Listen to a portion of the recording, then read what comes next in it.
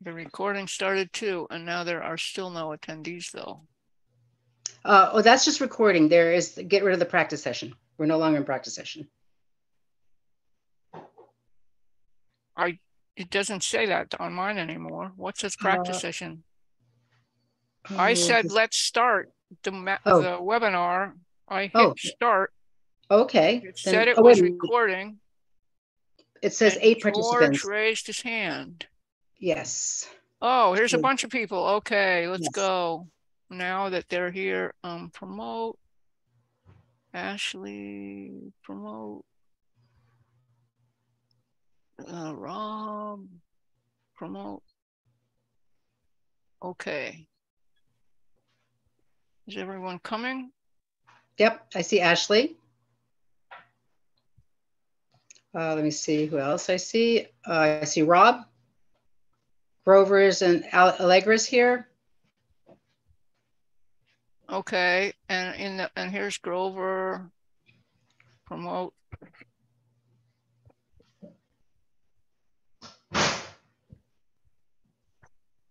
And as attendees, we have George Ryan, our note taker, John Hornick, Laura Baker, and Tim from Craig's Stores.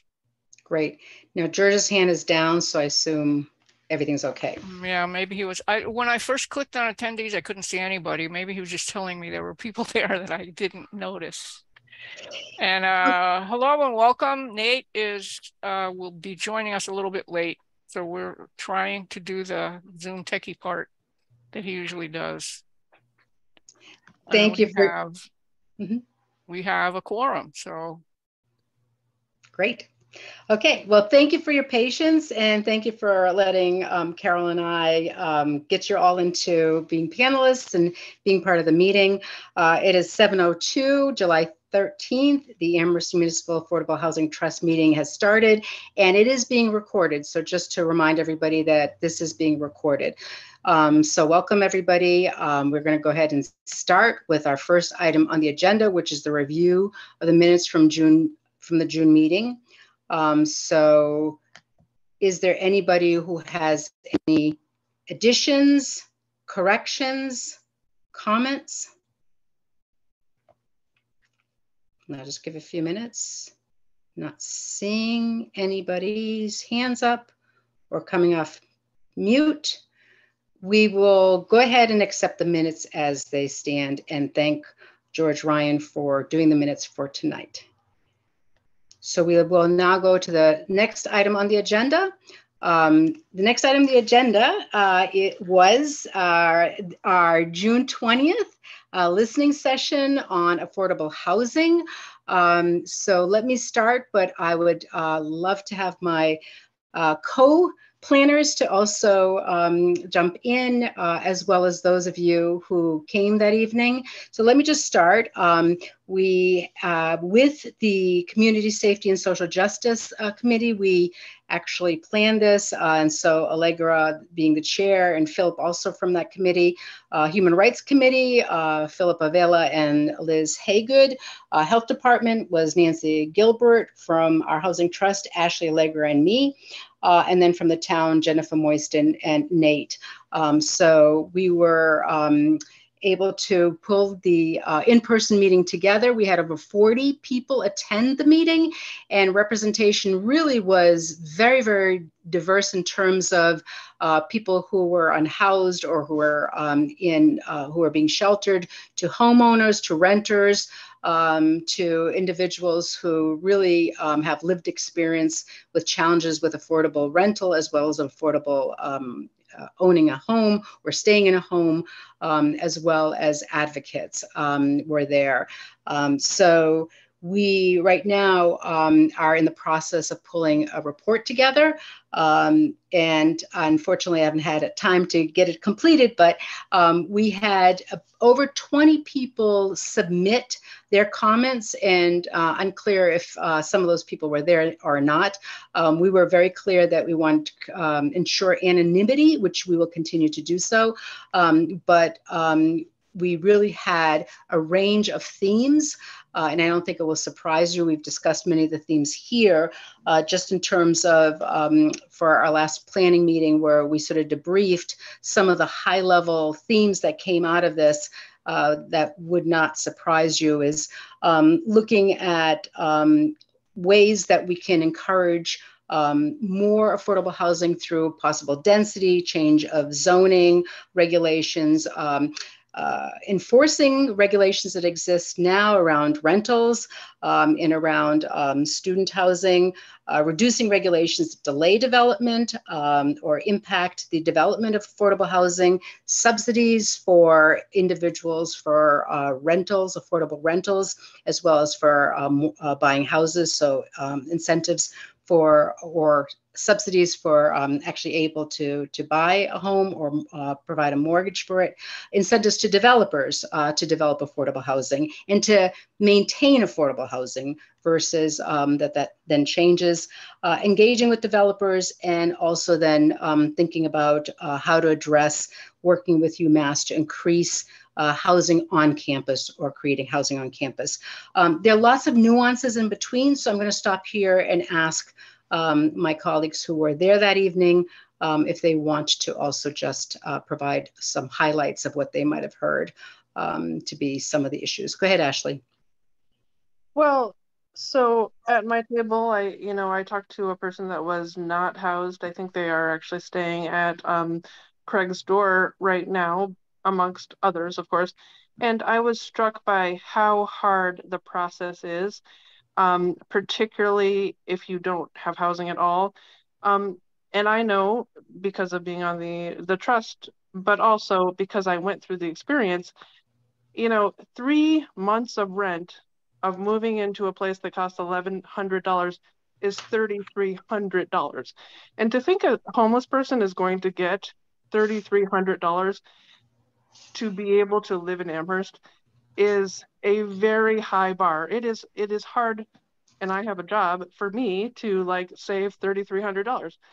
The process is so hard, the bar is so high, and the rent is still 3 times as much as like most people that need housing can really afford. We're still making very expensive, affordable housing with the bar so high that a lot of people are just not going to make it. And so that part of the process we don't bring up a lot. It's just too hard for a lot of people to ever get to. Thank you, Ashley. Rob, Allegra, you were there as well.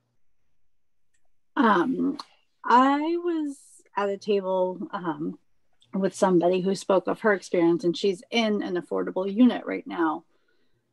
And the number of people in her family is 5, and the number of bedrooms that they have is 2. And so just thinking, even though the person has affordable housing at this point, it's inadequate for the needs of that particular family and the size of the family. And so I think that, and I think Ashley kind of thought that this might come up before the meeting, thinking about like, what about people who have housing and it's not enough, it's not adequate for them.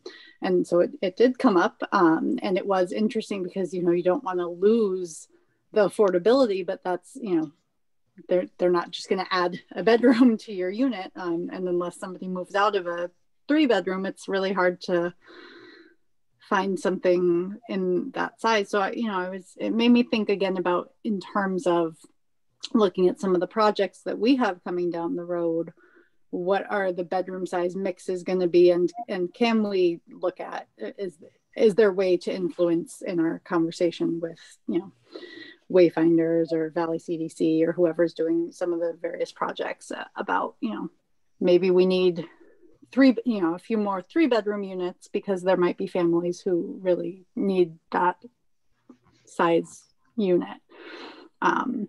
So that was a big thing that came up, and my group talked a lot about rent control.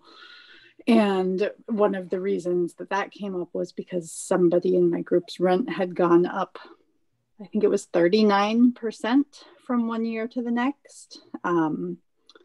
And again, to the point where they had to think about, are we downsizing to a smaller unit because we can't afford this?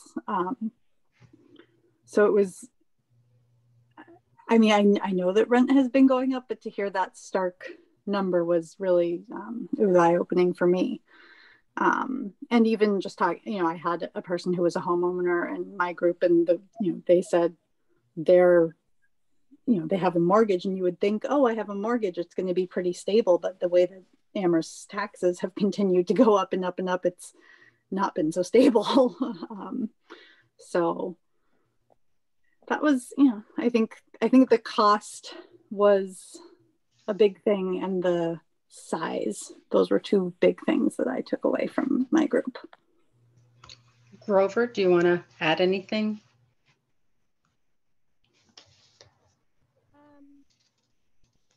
I will add that you named it in your list, Erica, but really the tension of university and student housing was live in a number of ways at our table. And we had a student who was there who, one thing he named was that even when apartments are listed as available or listed as a 2-bedroom, when he calls, they're not actually available, or they're renting them out by room, even though it says that they're available for the apartment. And that he said that this included sometimes the housing that was listed by the university. So it's just really showing to, or that illustrated to me that whatever data even we scrape offline might not, like, is less accurate than even I would think, and I'm fairly skeptical. And really that the university housing and housing students piece is still very much there, not just for what it does to the whole market economy, but also for individual students. Thank you. Rob or Nate, do you want to add anything? Yeah, I think for me, the value in the event was just having people sit down and talk about what the issues are around affordability. It's one thing to hear a report or read a report or to talk about it amongst ourselves, but to hear people who aren't routinely engaged with it like we are. Everyone has a different story, a different angle on what makes something unaffordable or what they would like to see, and having people hear from others, I think just raises awareness, and I think that was helpful to me. I think I wasn't really sure what to expect from the event, but it seems like something that if it happens annually or even more regularly, it might be useful for the more people know about the issue, the more likely they are to be willing to think about it or to be receptive to proposals. Yeah, I want to piggyback on that. In my group, something that stood out for me was, we can come up with solutions, but if we don't talk to individuals who we think the solutions impact, we miss things. So for example, there was an individual who talked about, it is so hard to get a voucher. But when you get a voucher, you can't find a place and then they expire. So we think the solution is, okay, vouchers.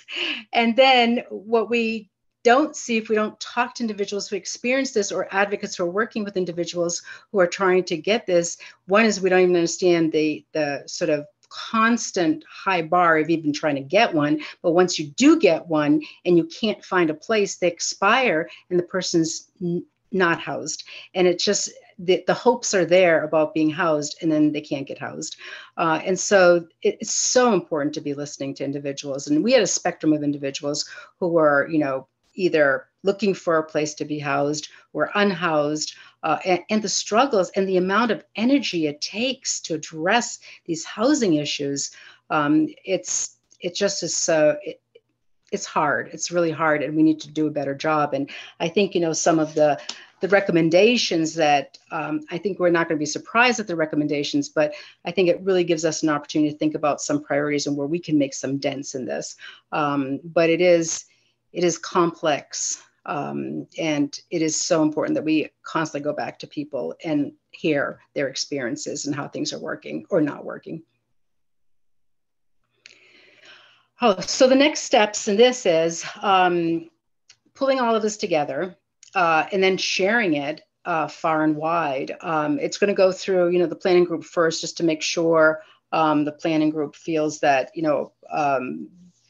that the voices of the individuals who participated, and there was a range, absolute range of individuals who participated, is coming through this. And so we're going to include quotes. Again, there's nothing in any of our notes that would identify individuals, but we really think it'd be important to have quotes in here straight from individuals who participated. So once we, share the report, I think for us, in terms of the Affordable Housing Trust, it's a good basis for thinking about our strategic planning and our next steps, but it's also a really good opportunity to then think about how to collaborate with others in areas that are identified where we can actually do that, either by amplifying some of the advocates who are working on these issues or legislation that John's going to talk about. There are just so many opportunities to really try to make a dent in increasing affordable housing and for the things that do exist to make them work. Okay, so anybody else, questions, comments, feedback? Go ahead, Ashley. Just real quick, about that thing, like basically you can get a voucher, but then you can't even afford what the rent would be, even when the voucher is paying for 2/3 of it and the person is paying 1/3 of it. So all up the ladder from a person that actually has the Section 8, they can't find anything affordable. And then people who are sometimes couples have, good incomes, and the starting prices of houses are 500,000 and 600,000. So it's like from the most bottom person not finding a room or an apartment to two professional people not being able to find a starter home. Amherst is unaffordable for every level of human being. And that's why 25-year-olds, 49-year-olds are not living here. Like, there's no point. You can't afford anything if you're 25 to 49. You almost have to have had a house for 20 or 30 years to live here, or find a tax credit apartment, which I was lucky to find, but there's like 10 of those. It's not like there's not hundreds, So Amherst is unaffordable for just about everyone.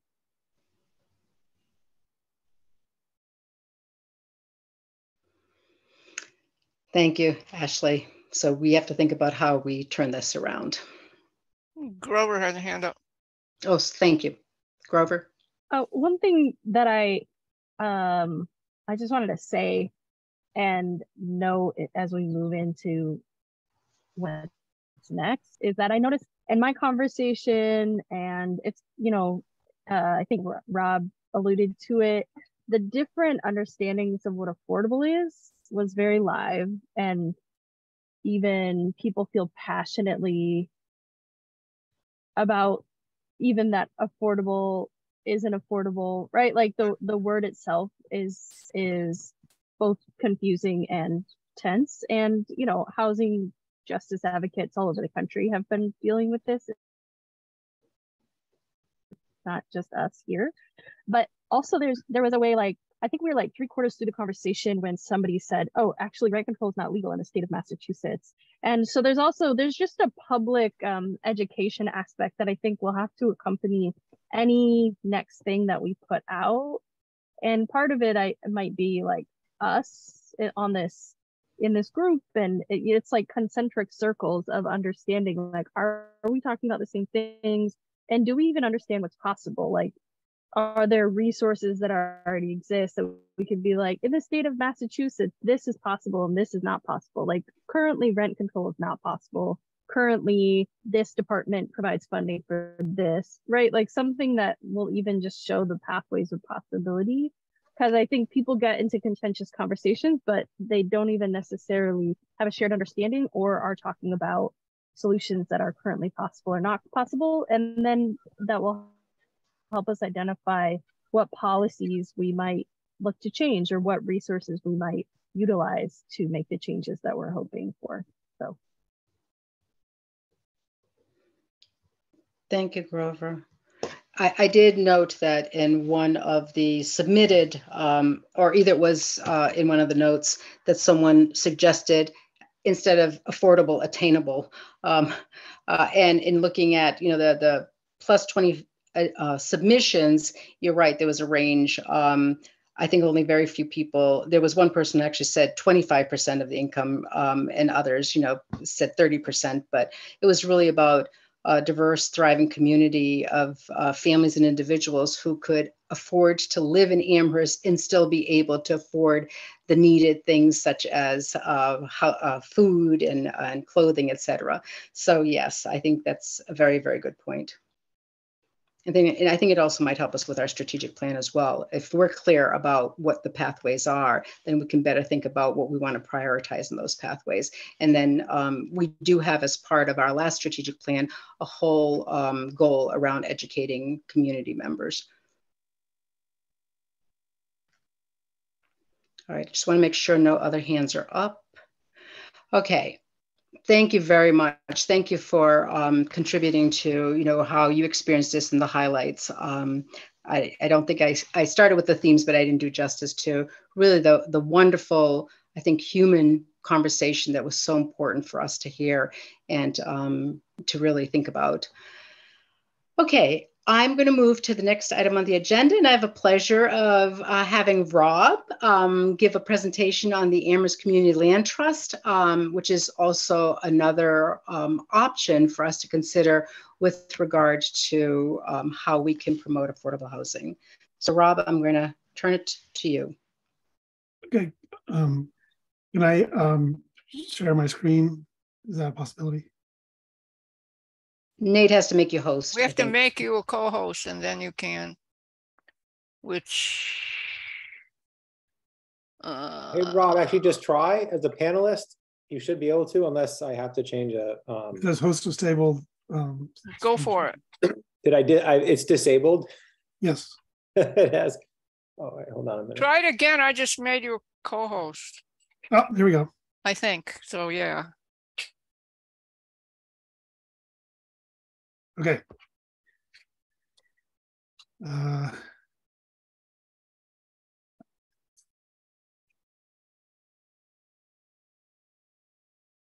Okay. So thank you for the opportunity to talk about one of the things that I do. First of all, I should emphasize that this is, as Erica said, this is just one possible element of a large strategy. There are many things that need to be done, and this is just a small part of it. It's something that I'm happen to be interested in, and so I'm happy to share what this is all about. So, what does ACLT stand for? It stands for Amherst Community Land Trust. CLT is a community land trust. We're a nonprofit organization. We're like a conservation land trust in that we're formed to permanently hold land. But in the case of a CLT, the land is held not for ecological purposes or to provide a place for passive recreation, but it's to provide social or economic benefits for the wider community. For most CLTs, that means affordable housing and specifically home ownership. But it can be many other things, including affordable rentals, community gardens, even commercial buildings. The North Amherst Community Farm is a kind of community land trust. It's a single property community land trust. The Amherst Community Land Trust is focused on affordable home ownership. And how that works is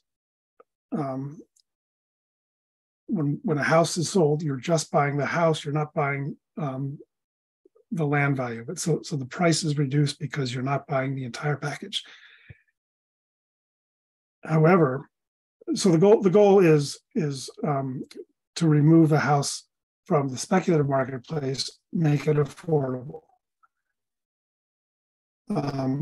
It also allows the homeowner to build equity over time. It's not, you're not renting, you actually own the property.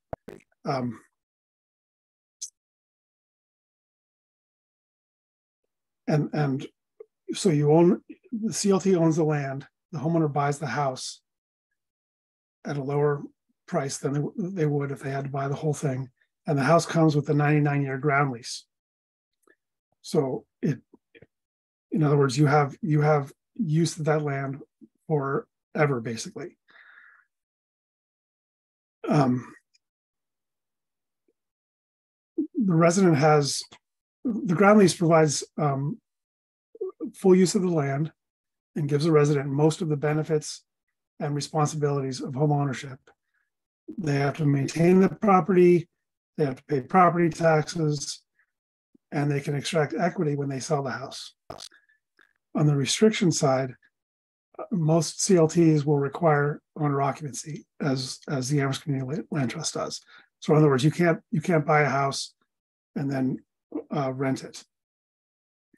However, you can buy a house and then stay there, even if you start earning a lot more.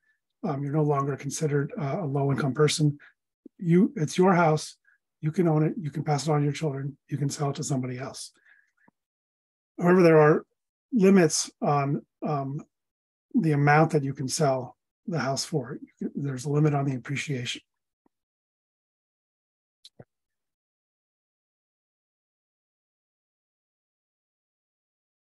So the resale price is limited to the original purchase price plus part of the appreciation.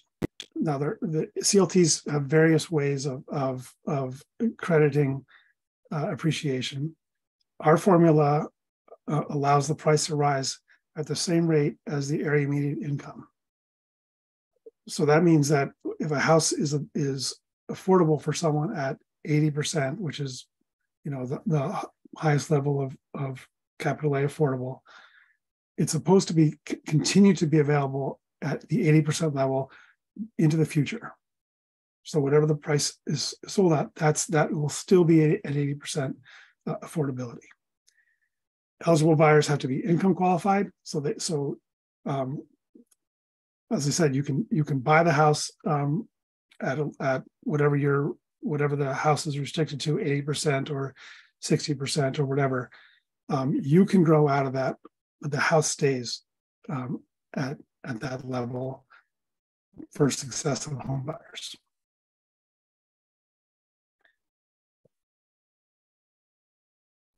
Our business model, well, I should say, first of all, some CLTs are designed to be developers. In other words, they acquire land and then build and sell affordable houses. Others, like ACLT, acquire existing homes, apply a subsidy or otherwise reduce the price, and then sell the house. Within that model, there are multiple strategies for acquiring homes, and we've already used several that I'll go through in a minute.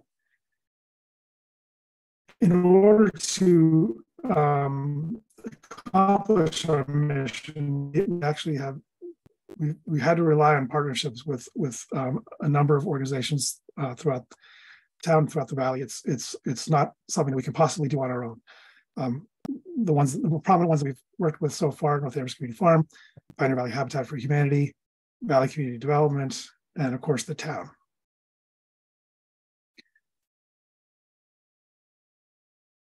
So what projects have we done so far? We're a little less than 10 years old. Our first project was a duplex on North Pleasant Street, carved out of the North Amherst Community Farm that Habitat built. So they built 2 affordable homes. Our next one was a CPA funded project to provide a subsidy to purchase a home. Valley CD identified potential buyers, income qualified them, oriented them to the program, conducted a lottery to choose someone who could take our subsidy, go find a house, and buy it with our money and their money. And that the first project there found a house in Valley on Tracy Circle. Our next home was actually bequeathed to us. Our founding president gave her house, lock, stock, and barrel, to ACLT when she passed. And so we were able it's a house on Beston Street, right in the heart of Amherst Center. We sold that house at a price well below what the market would have borne for that house, to just someone who couldn't otherwise afford to live in Amherst.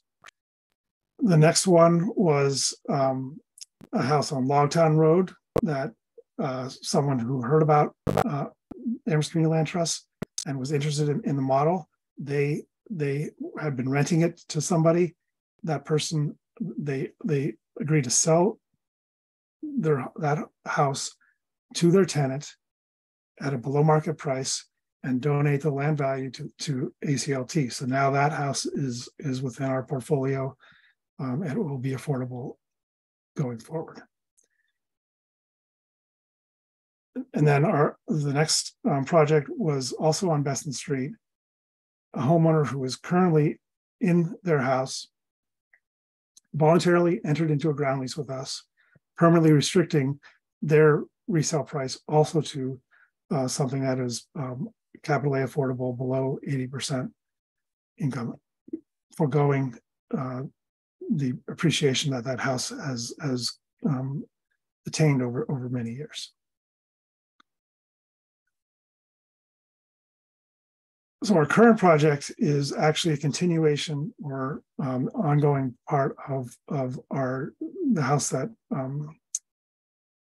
we got on Tracy Circle. That CPA funding actually by subsidies, $225,000 subsidies for someone to go out and buy a home at a price that they couldn't otherwise afford. At the time we submitted the application, that seemed like enough for someone to find a home and buy it. However, in the intervening years, the housing market has continued to skyrocket. In order for a home to be affordable at 80% AMI, a family of three should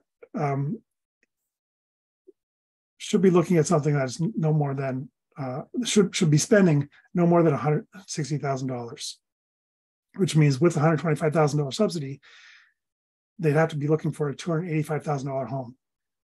But there are no homes available for that amount in Amherst anymore.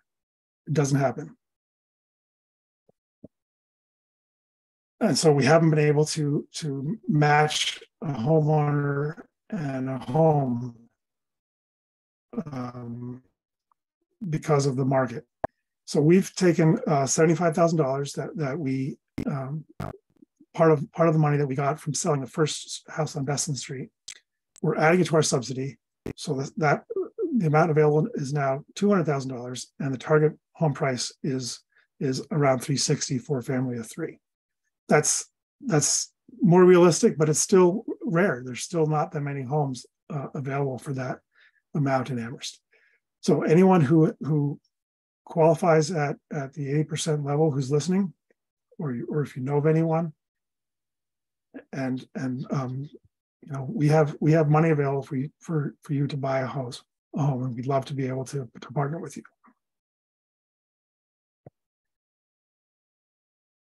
This is our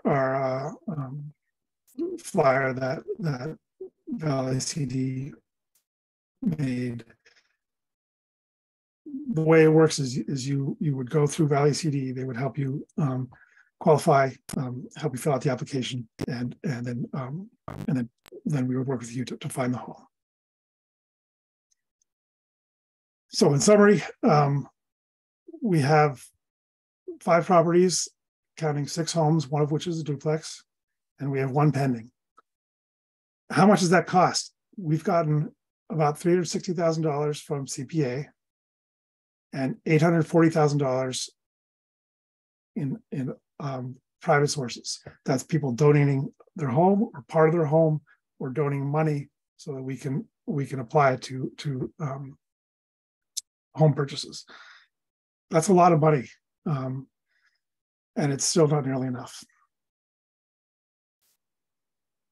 What does the future hold for us?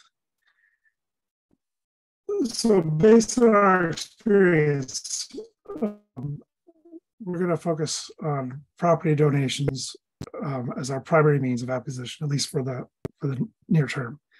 We think that there's a lot of people out there who would be interested in giving their home or giving away some value.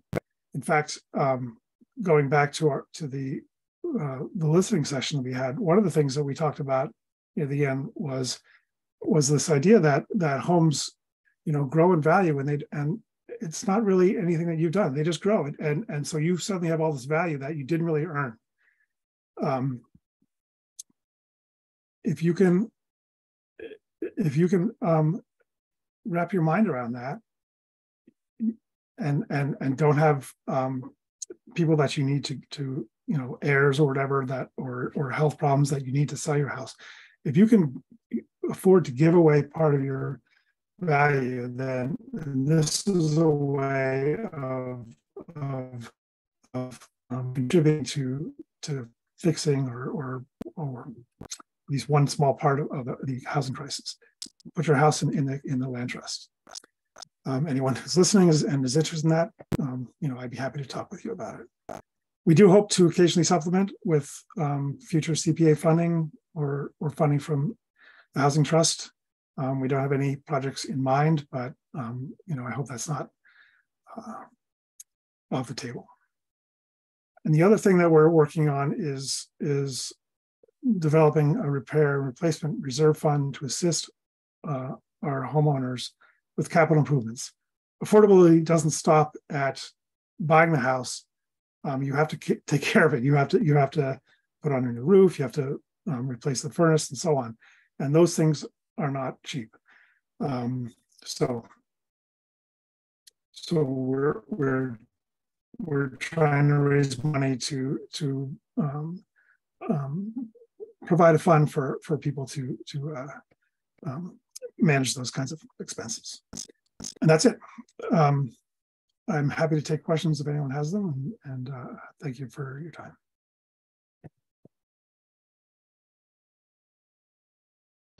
Any questions for Rob? Rob, I have a question. When you talked about land acquisition, you could also just get land and then work with like Habitat for Humanities, and they'll build on the land. It doesn't necessarily need to have a home and land at the same time, right? That's right. Yes. Mm-hmm. Yep. Many CLTs do have that as their primary model, and we did that for our first project. There's not a lot of land around that people are willing to give away, but yeah, that's yeah. We would love to work with Habitat again. Yeah. Well, I heard Amherst College has some land. Allegra? So I guess I just wanted to clarify, because I know you'd written that the homeowner would pay the property taxes, but with the model, I'm assuming that the property taxes would be less because they're not paying property taxes on the land. Would that be correct? That's right. Yes. Yeah. So the property tax is based on the market value of the home. Mm-hmm. And so what we've done is we've reduced the market value of the home. We restricted the resale price. And so that's what your tax will be based on. Cool. Thank you. Mara Keene has a hand up, but a couple people have hands up in the audience. Can we call on them? Is that okay with people? Let's see, what am I supposed to do? How do I just let somebody talk? If you look all the way to the right, yep, good. Mara, would you unmute yourself and say what you want to say? Yeah, I'm also a member of the Amherst Community Land Trust, and just want to say that dues are $15 a year, and anybody is welcome to join as long as they agree with the general concept. And you can go to the webpage and sign up. We do have at least, I think, 2 general meetings a year, Rob, right? That's right. Coming up on July 29th. And then we have an annual membership meeting in December. Anybody's welcome to attend the board meetings, which have been all online so far. So I'm hoping we can up our membership. It seems like this is a perfect way to join forces here, since you guys on the Housing Trust do a lot with rental properties, and we deal with owner occupied properties.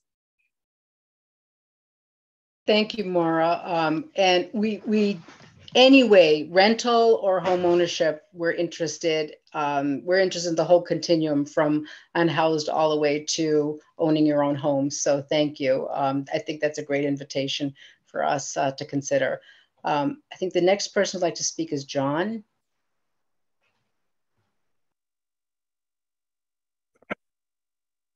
I just wanted to mention that there are 2 other mechanisms or organizations that assist people in reaching home ownership in Amherst.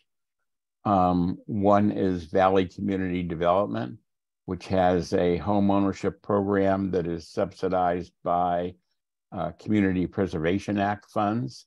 And in addition to that, Laura may speak about that later in this meeting. They have a development on Ball Lane, which is intended for people wishing to own their own home. The other organization is Habitat for Humanity. And while they haven't had an Amherst project recently, I know that they'd love to have an Amherst project if they had some land on which they could build. But they have historically built affordable homes in Amherst. Thank you, John, for adding to this. Anybody else thank you, Ashley, go ahead. I just wanted to go over just a little bit of the economics, and I totally believe you, but basically 80% of the area minimum income is about $64,000 for one person, and it's about $90,000 for a family of 4. And so those people should be spending approximately $160,000 on a house. And so there's no house like that. And that's, I'm using your data. And so there's no house that is even twice or 3 times that. So the 80% AMI person is not living in Amherst. I mean, they're not recently living in Amherst. That person might have lived here for 30 years, but there's just no way for like someone making $64,000 to like look at home prices or have a family of 4 at $90,000 and then want to live in Amherst, because I mean they can't. So that's like the big economic picture of why the town is the way it is. Like, I think I just want to address that in general, that people aren't buying homes here at 80% AMI in general. They're just, there's no $160,000 place to buy. So Amherst is not attracting that kind of person ever again, probably. I mean, in our lifetime, that person is living somewhere else. Right. Big problem.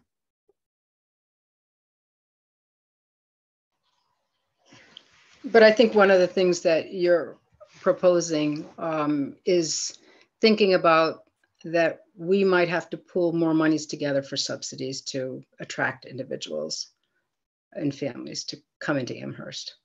Yeah. I mean, it's hard because there's so many worthwhile projects. You know, I hate to say that we deserve the money. We don't deserve the money any more than anyone else does. there needs to be money for all of these projects.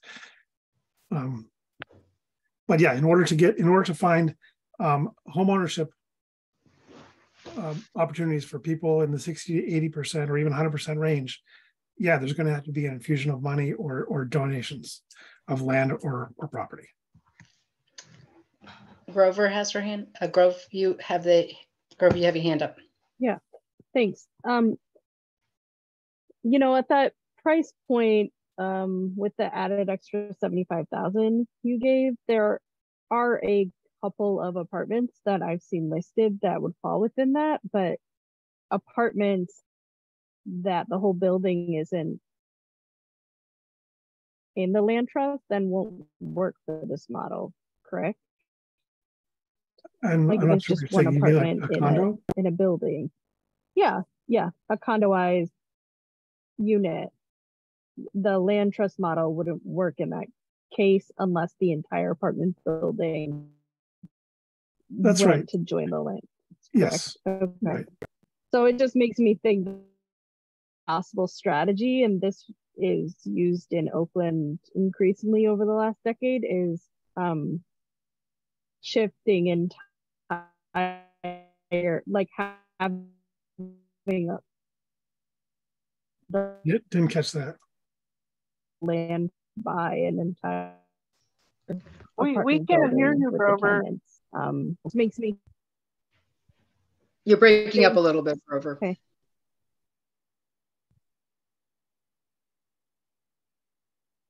Can you hear me now? Yes. Yeah. Yeah. Okay. So it just makes me think that as we think about development and things like that, thinking about the benefits of building apartment buildings as in relationship with the land trust model, so that one piece of land might 4 or 5 or 10 families, right, that are all then owners in the land trust, and it's the unit that. Mm-hmm. Yeah, I like that.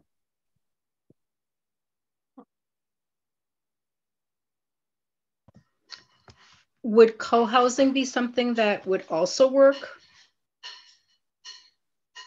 Yeah, I don't see why not. Co-housing is a condo, I think. So, yeah. I think, Grover, you raised a good point. We have to think about all the different configurations. I think the more, tiny homes to condos to co-housing to individual homes are some of the things that, can also be strategies.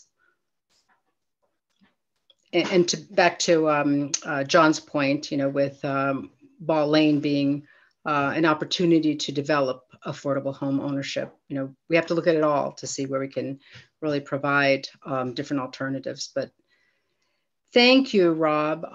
Yep. Just let me make sure that no one else wants to say anything. Okay. Thank you I'm sorry, Maura, you still have your hand up? Did you want to add something? Yeah, I just want to say that we're restricted to having homeowners that make 80% of AMI if we're using public funds like CPA or something like that.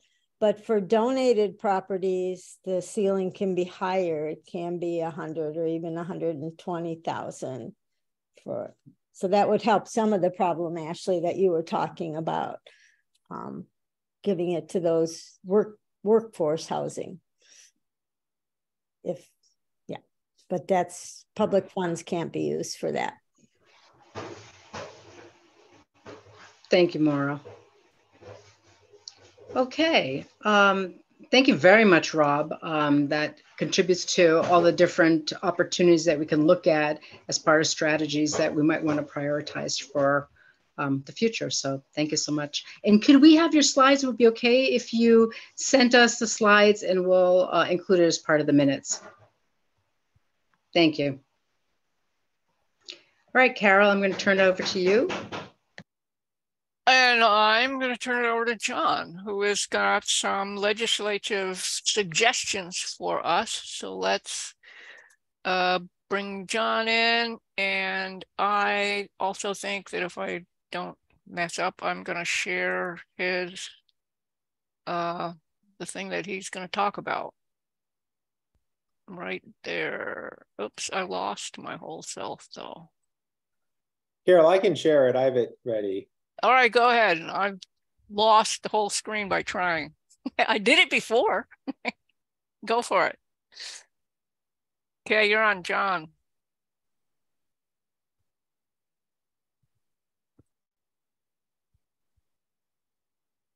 You're on mute, John. If you think you're speaking, we can't see you.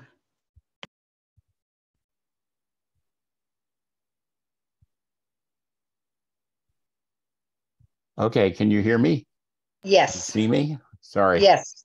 Okay, so the biggest item that I have is still a little vague, but the governor is going to put forward a very large bond proposal, which includes housing and other forms of economic development. Essentially, I should say that most of the state's budget is close to being settled. The legislature has yet to pass it and the governor has yet to sign it, but I think both the House and the Senate have their own separate budgets, and it's a matter of the committees getting together and agreeing on what will be in the final budget. I make it sound so simple, but it's all supposed to happen by July 1, and there have definitely been years that it doesn't happen by July 1. Nonetheless, the bond proposal that the governor is working on, and she has already offered a part of it, happens somewhat outside the regular legislative budget. So the question is, why does that happen? Why do you need it? And how would Amherst benefit? Basically, a bond bill is like any other kind of mortgage. The governor has decided, in this case, let's say, with respect to housing, that there's not enough money in the state budget to pay for the development that's needed, given the huge shortage of housing in the state. So what can the governor do? Well, in this case, she can propose to basically spend a lot of money that the state doesn't have. That is not part of current revenues or revenues anticipated for the current state fiscal year. So basically, she's saying, I want to add a lot of money, and we're going to allow it to be spent within the next year or two, and then we're going to pay it off over a much longer period. But this will allow us to get a bigger jump start on meeting unmet needs for housing than we're able to do if we just rely on the regular budget process. The governor filed what's called an emergency bill in January. And if you go towards the middle of my presentation, you'll see that basically there was $110 million that she asked for a variety of purposes, all related to housing. The assumption is that she's going to come up with a larger bond proposal that exceeds $110 million to present to the legislature in the very near future. I don't think it's happened yet, but it's expected to happen in the near future. Just to put it, the $110 million in context, in the current state fiscal year, that is FY23, the year that's ending in July, at the end of July, there was $884 million set aside for the Department of Housing and Community Development. So adding $110 million to that amount, or whatever is actually in the budgets that are under consideration by the House and the Senate now, is not a huge add.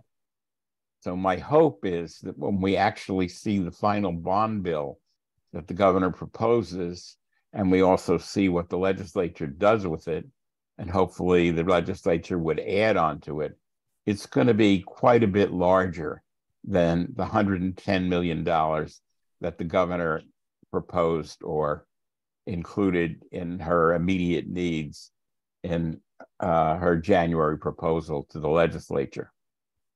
So basically, we've been talking about the need for money. And by and large, when people think about the need for money, they expect it to come through the state budget process. Just go back up to the top again, please. Thanks, Nate. That's what they expect. And in fact, this isn't unusual in state government. The governor has basically said, we really have a crisis in housing, and so we need to boost our budget much higher than what it otherwise would be, and we're going to do that through a bond issue. So that's kind of the basic story, and we'll see what the governor actually proposes, and then what the advocacy groups urge the legislature to do on top of that. So the next question that I wanted to address is, how does Amherst benefit from this? Well, basically, Amherst benefits when we put out an RFP and we bring a developer in to develop a piece of property in the town that would be for some form of affordable housing. For example, we currently have a project getting going on East Street and Belchertown Road. It's a project for both sites combined. That project went to Wayfinders, and I'm not quite sure exactly where Wayfinders is in the process, but basically they will apply to the Department of Housing and Community Development for money in order to fund that project that would add something like 70 plus units of housing, most of which would be affordable in Amherst, the site of the old East Street School and the Belchertown Road site. So basically, when there's more money in the budget, it means Amherst can benefit if we have projects in the pipeline. So we have one project that should definitely benefit. Nate can tell me exactly where that project is in the pipeline. But I think it probably has a little ways to go before it's funded. By contrast, we have a project that is almost complete, and that's the one on Belchertown, not Belchertown, on Route 9, near the Amherst College athletic fields. And that's a project for Valley Community Development, where they are putting up 26 studio apartments that are for low income or very low income individuals. So that's a project that's already been in the pipeline. They got it funded by the Department of Housing and Community Development, and they've been working on it, and they're very close to completing it. Laura will probably give us a better update than I'm offering right in a few minutes. So the point is, and the reason that we need to support the housing bond bill is because it represents a huge jump in additional money that should be available in the Commonwealth, some of which would trickle down to Amherst if we have new projects in the pipeline. So we need to do that. We need, for example, to get the VFW hall into the pipeline. So we have studio apartments as well as a location for a permanent shelter in downtown Amherst. And we need to think about getting other projects online that can take advantage of any money that's available. If we don't have those projects in the pipeline, then when this money shows up, unfortunately, we can't take advantage of it. I should also say that this money really is available for what I would say are larger projects. individual projects like the work that the Amherst Community Land Trust does are not eligible for this funding, for better or for worse. I also have one thing to just mention here related to the alphabet soup of government. The Department of Housing and Community Development has been split into two agencies. So the agency that is now relevant, that is, that supervises housing development and gives out contracts and grants to developers, is now called the Executive Office of Housing and Livable Communities, or EOHLC, which is a bit of a mouthful, but that's the new language, and that's the language that you may be hearing as people come up to speed with that. So this is an item that is not part of the main budget, but is important for us to be advocating for, depending upon what we see and what we'd like to see in the governor's final bond bill that she proposes to the legislature. Okay, let me go down to the second page where I have two items that are changes in statute. John, can I just ask you, is there some particular ask about the first one that you want us to do right now, or is this just information that we should pay attention to going forward? It's the latter, really, Carol. Okay, all right, go ahead. You know, I'll try and bring back more information when I have it, but the bond business is a complicated business. And so I decided not to wait until we have more information, but to introduce it to this group today, and then hopefully come back with more information in a month or so when hopefully we've got the governor's further along in what she's proposing, and we have some idea about the advocacy groups and other members of the legislature would like to see in additional funding. Great, thank you. Go ahead. Okay. So here are two pieces of legislation. They aren't new pieces of legislation. They've been around for a number of years and they've been reintroduced. The first one is promoting access to counsel. And that, as it says, is intended to provide legal representation for tenants and quote unquote owner occupants with low incomes in eviction proceedings. So basically, right now, landlords have access to counsel, not necessarily all of them. The low-income landlords may have the same problem as low-income tenants, but that's a relatively rare occurrence. Most of the time, when there's an eviction proceeding, the landlord shows up with counsel and the tenant does not. So this is basically a promise, or would be a promise by the state, to assist low-income tenants and avoid evictions to the extent that that's possible. So that's one piece. And again, that's a current piece of legislation that's under consideration. The other one has to do with eviction ceiling. Basically, what that means is when someone's evicted, that becomes part of their quote unquote permanent record.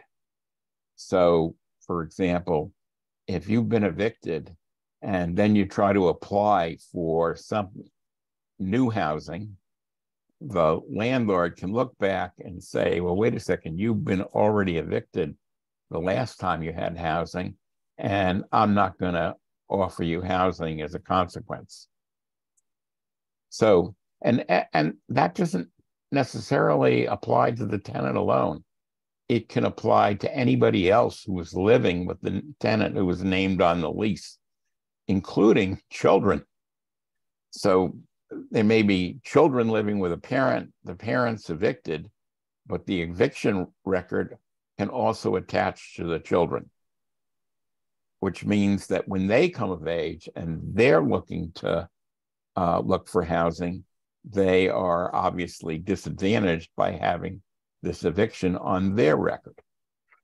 So ceiling basically means that the record of eviction is not available as to landlords or others in the public domain. And so it improves, obviously, then the chances that people are going to be able to find housing, because they're a new landlord won't say, oh, you've been evicted, you're a poor risk for me, I'm not going to offer you this rental. So again, this is something that's been around for a while, and hopefully it will pass this time. I think it's something that is worth the legislature's considering. I think it's something they should act upon. That's my own judgment. So that's why I brought it here today. So those are my two additional pieces: legal representation and eviction ceiling for people who are at risk of losing their apartments or their housing. And so would the ask of us here be that, again, we write letters in support of these two Yes. things? We would write letters in support of these two things. They would go not only to our elected representative, Mindy Dahm and Joe Comerford, but also to the chairs of the relevant committees, ideally to the Senate president and the House leader. And so they're aware of the fact that there is general support for these pieces, at least in Amherst, and presumably other people will write in too, because as I said, these aren't new pieces of legislation. They've been introduced and reintroduced probably, I'd say, at least 2 or 3 times, maybe more often, over the last 4 or 5 years. So the question to us as a trust is there some kind of, does somebody want to make a motion and then we can discuss it? Do we want to, again, we did this before, last time John brought things, do we want to write letters as he has suggested and all that with all the right people in support of these two measures? I see a thumb up. I make a motion that we write a letter on behalf of the trust in support of these two bills. Thank you, Grover, from motion from Grover. And with that, Erica? Yes, I second Grover's motion. So is there some discussion about this? Does anybody have any comment? Ashley? Yeah, I'm fine with, more money coming into the pot. That's absolutely fine. I just want to give one example is that I live in North Square Apartments, which has 20% affordable housing, and each unit is costing $500,000 to make. So it's like, that's $1 million. For $1 million, you get 2 units.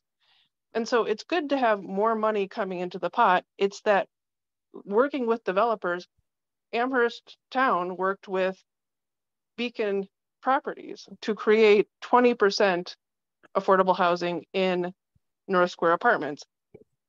It's costing millions upon millions upon millions just to get 2 units or, 26 units.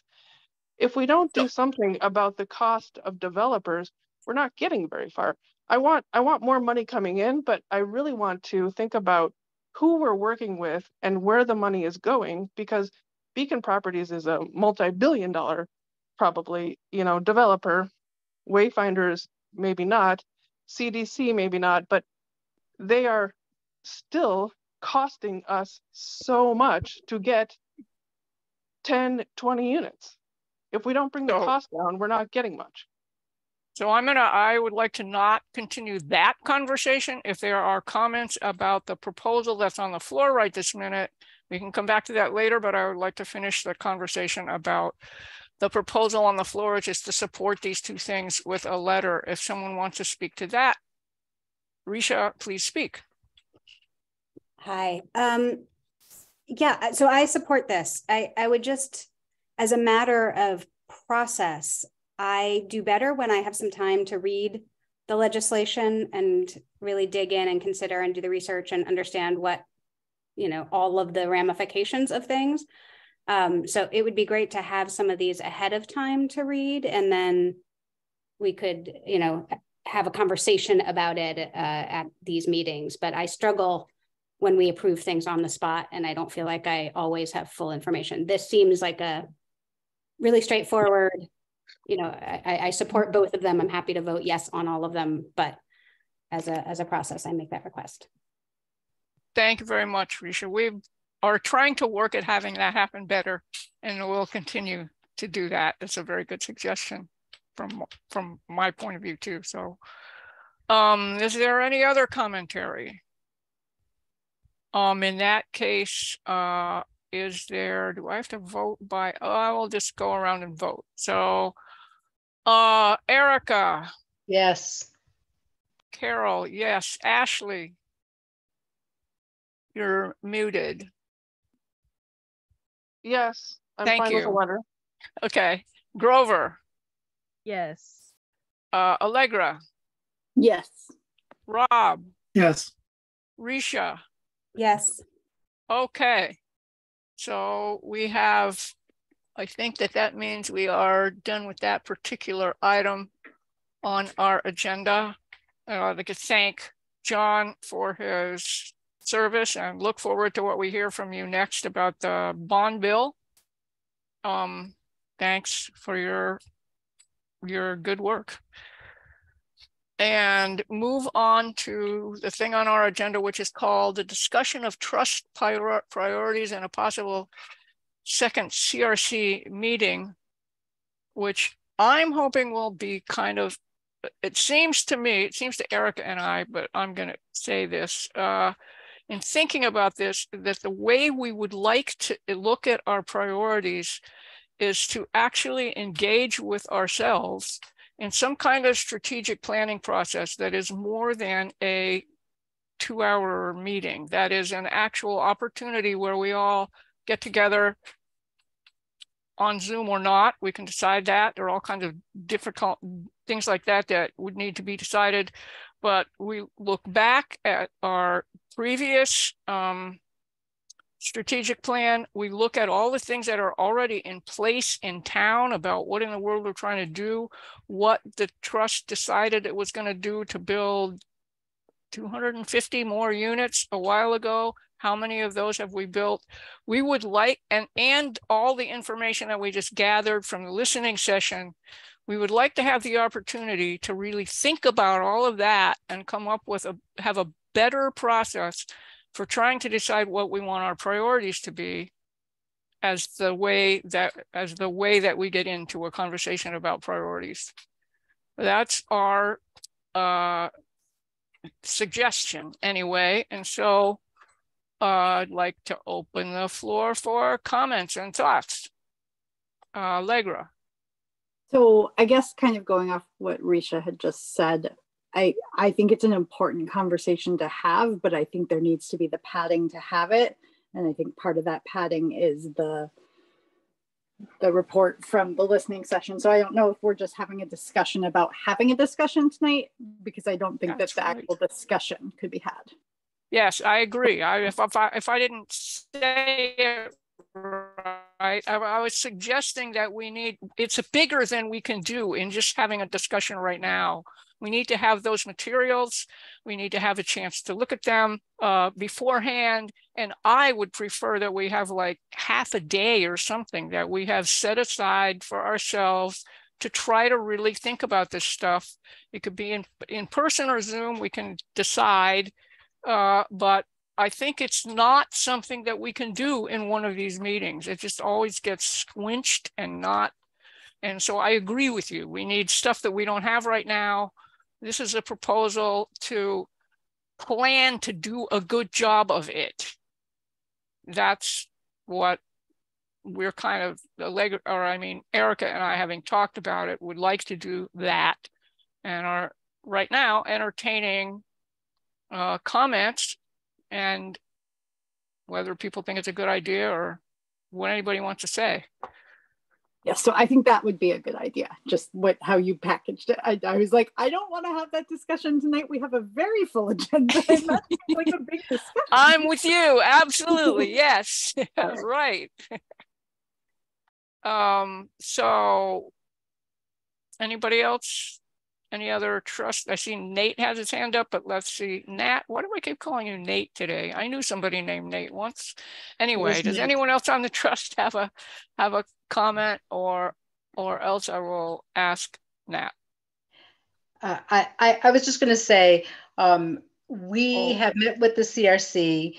We have so much information from the listening session, and we all have I think, a range of opinions of what our priorities should be. It will be very important to spend, as Carol said, at least 3 hours together, not only to look at all the different alternatives, but then we have to whittle down what we agree as priorities, and maybe priorities in year 1, priorities in year 2, priorities in year 3. And that's going to take time. And it's going to take a facilitator to help us through that.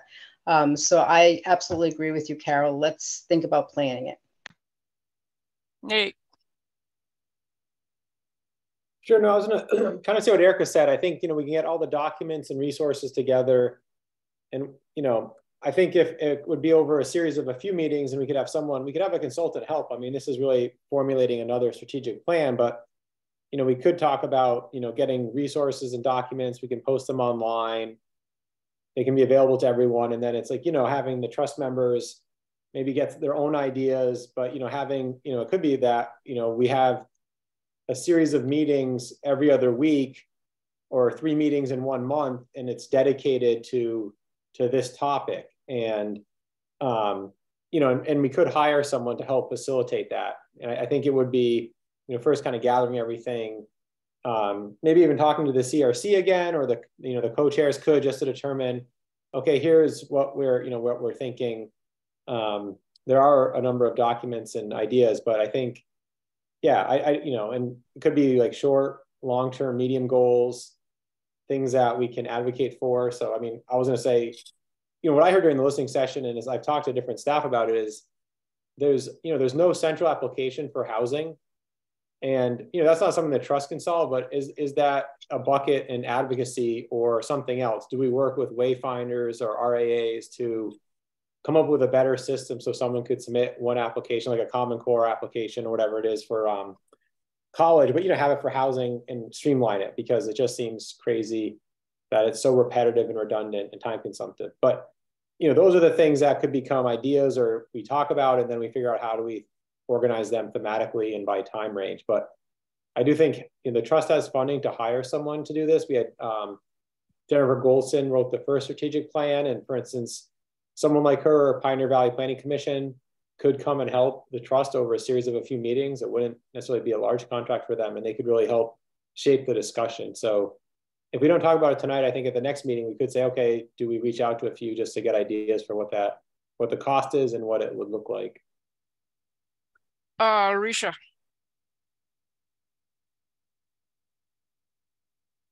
Sorry, I struggled with the buttons. And now I have lost what I was going to say. Can you come back to me? Can we come back to you later? Yeah, that's okay. When you're ready to talk, maybe you should just talk, because I don't know how to know when to come back. Is there someone? So I've just heard from Nate a slightly different suggestion, having multiple meetings instead of having just one meeting. And I can think there might be things that would be an advantage to that too. I think maybe what we need tonight is an agreement that we want to do this in some way, and a couple of people who are willing to try to put a little more into planning, trying to see who we could get to help us, as Nate suggestion, and putting a little more effort into figuring out what it might look like and bring that back to us. That's what seems to me like it might be a good thing to come out of now. And Risha, do you know what you want to say? I do. Thank you. I wanted to ask what the implications are around open meeting laws for this. How do we engage people in the process? Are we allowed to meet for 3 hours? How does that work? I presume that because of the open meeting law, it will be an open meeting. I mean, that we will have to let the public know about it. If people want to come, they will be able to come. It will work just like this, except it will be about the thing that it's about. And we'll probably entertain hearing from people if they have things to say, as we do with this. Nate, correct me if I'm getting something wrong, but it will be subject to the open meeting law, and we will have to make the public be welcome in whatever way that we do it. Okay, thanks. Anything else? Ashley. This might be, part of the talk, but you know how there's 849, affordable housing units in all of Amherst. I don't think I've ever seen a breakdown of how many that are Section 8, how many are 80% AMI, how many are 50% AMI. And it would be good to have that information to know that there may be a very, very, very small amount that is less than 30% AMI and Section 8. And so that needs to be called attention to. We don't have a lot of information about those 849 housing units that are affordable to make a decision about what is needed. We don't have the breakdown of what's already been done. That's something, yes, to try to get. I know that Nate and George we have a beginning of a list. They were trying to put more columns on it. So I believe that there's some work which may be kind of a little stalled right now, given other things that are going on. But yes, that would be great information to get. I agree. That makes a lot of sense. Other comments? Well, then can we get at least a sense of, is this a good idea, a bad idea, idea? If somebody, Risha doesn't have her picture on, so you can just say yes, no, or something. I don't know. All right. Well, it looked like we have some interest in going forward with this.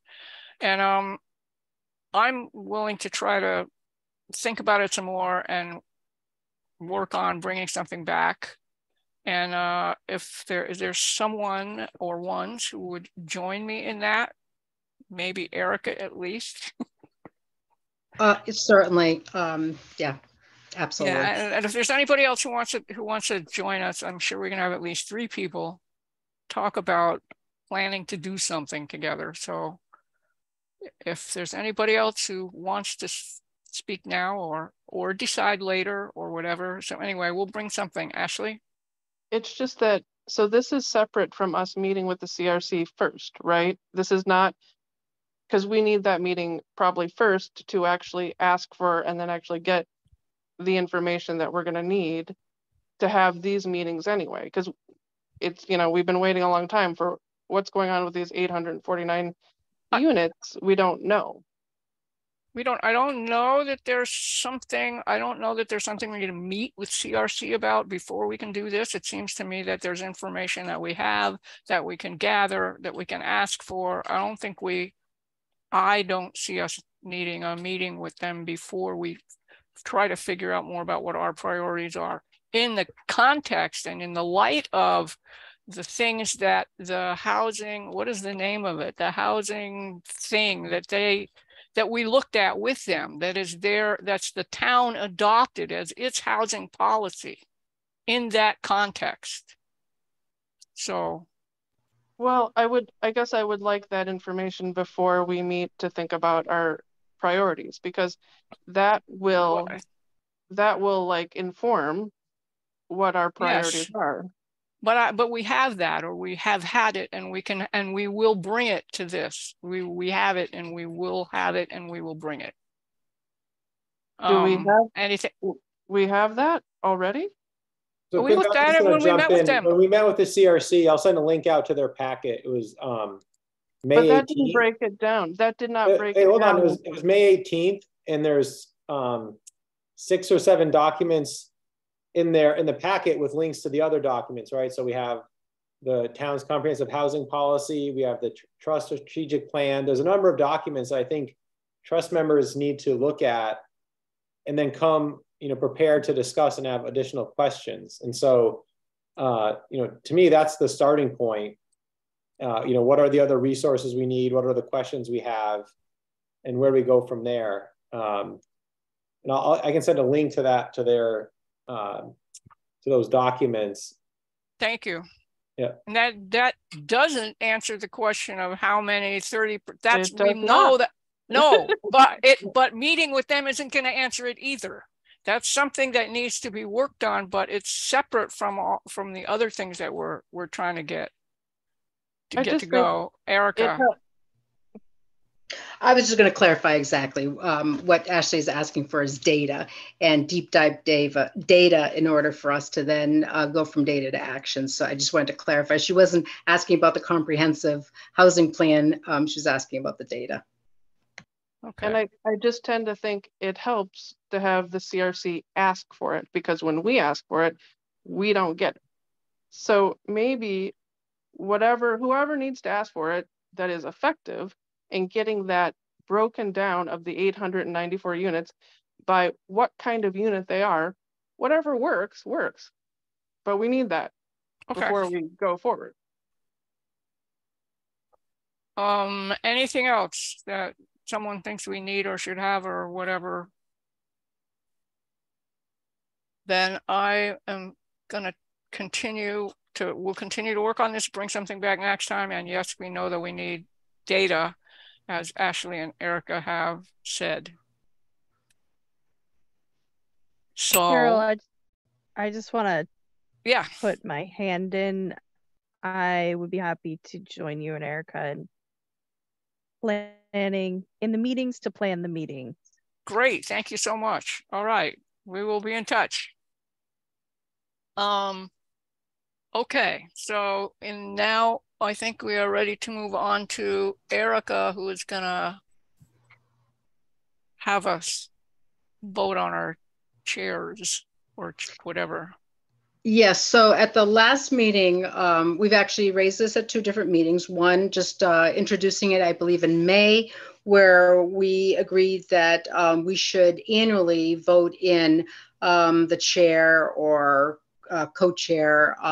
And what we agreed on in June is that we would think about it and that we would then vote today.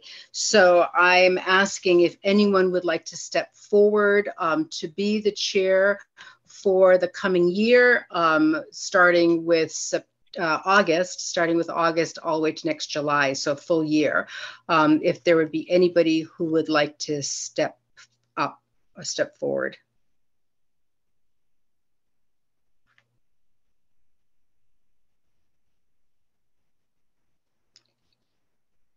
I don't know if I lost all of you because you're all frozen. Oh, they seem wiggly to me, but no one is wiggling in the direction of saying I volunteer. Okay. So we can clarify. We could clarify that I think I'm willing to do this for another year, provided Erica will do it with me. If no one steps forward, then I'm willing to do it with you as co-chair.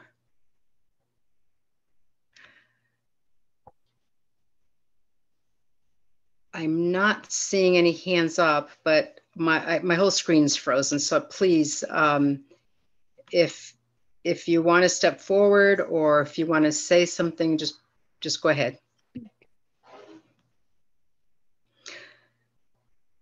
Just want to give a few more minutes. I nominate Carol and Erica to be co-chairs. Thank you, Rob. Okay, so we've had one nomination. I second that nomination. Okay, I think that was Allegra. Thank you, Allegra. Okay, so should we have a vote? I'm going to go ahead and ask for a vote. So Ashley? That's fine.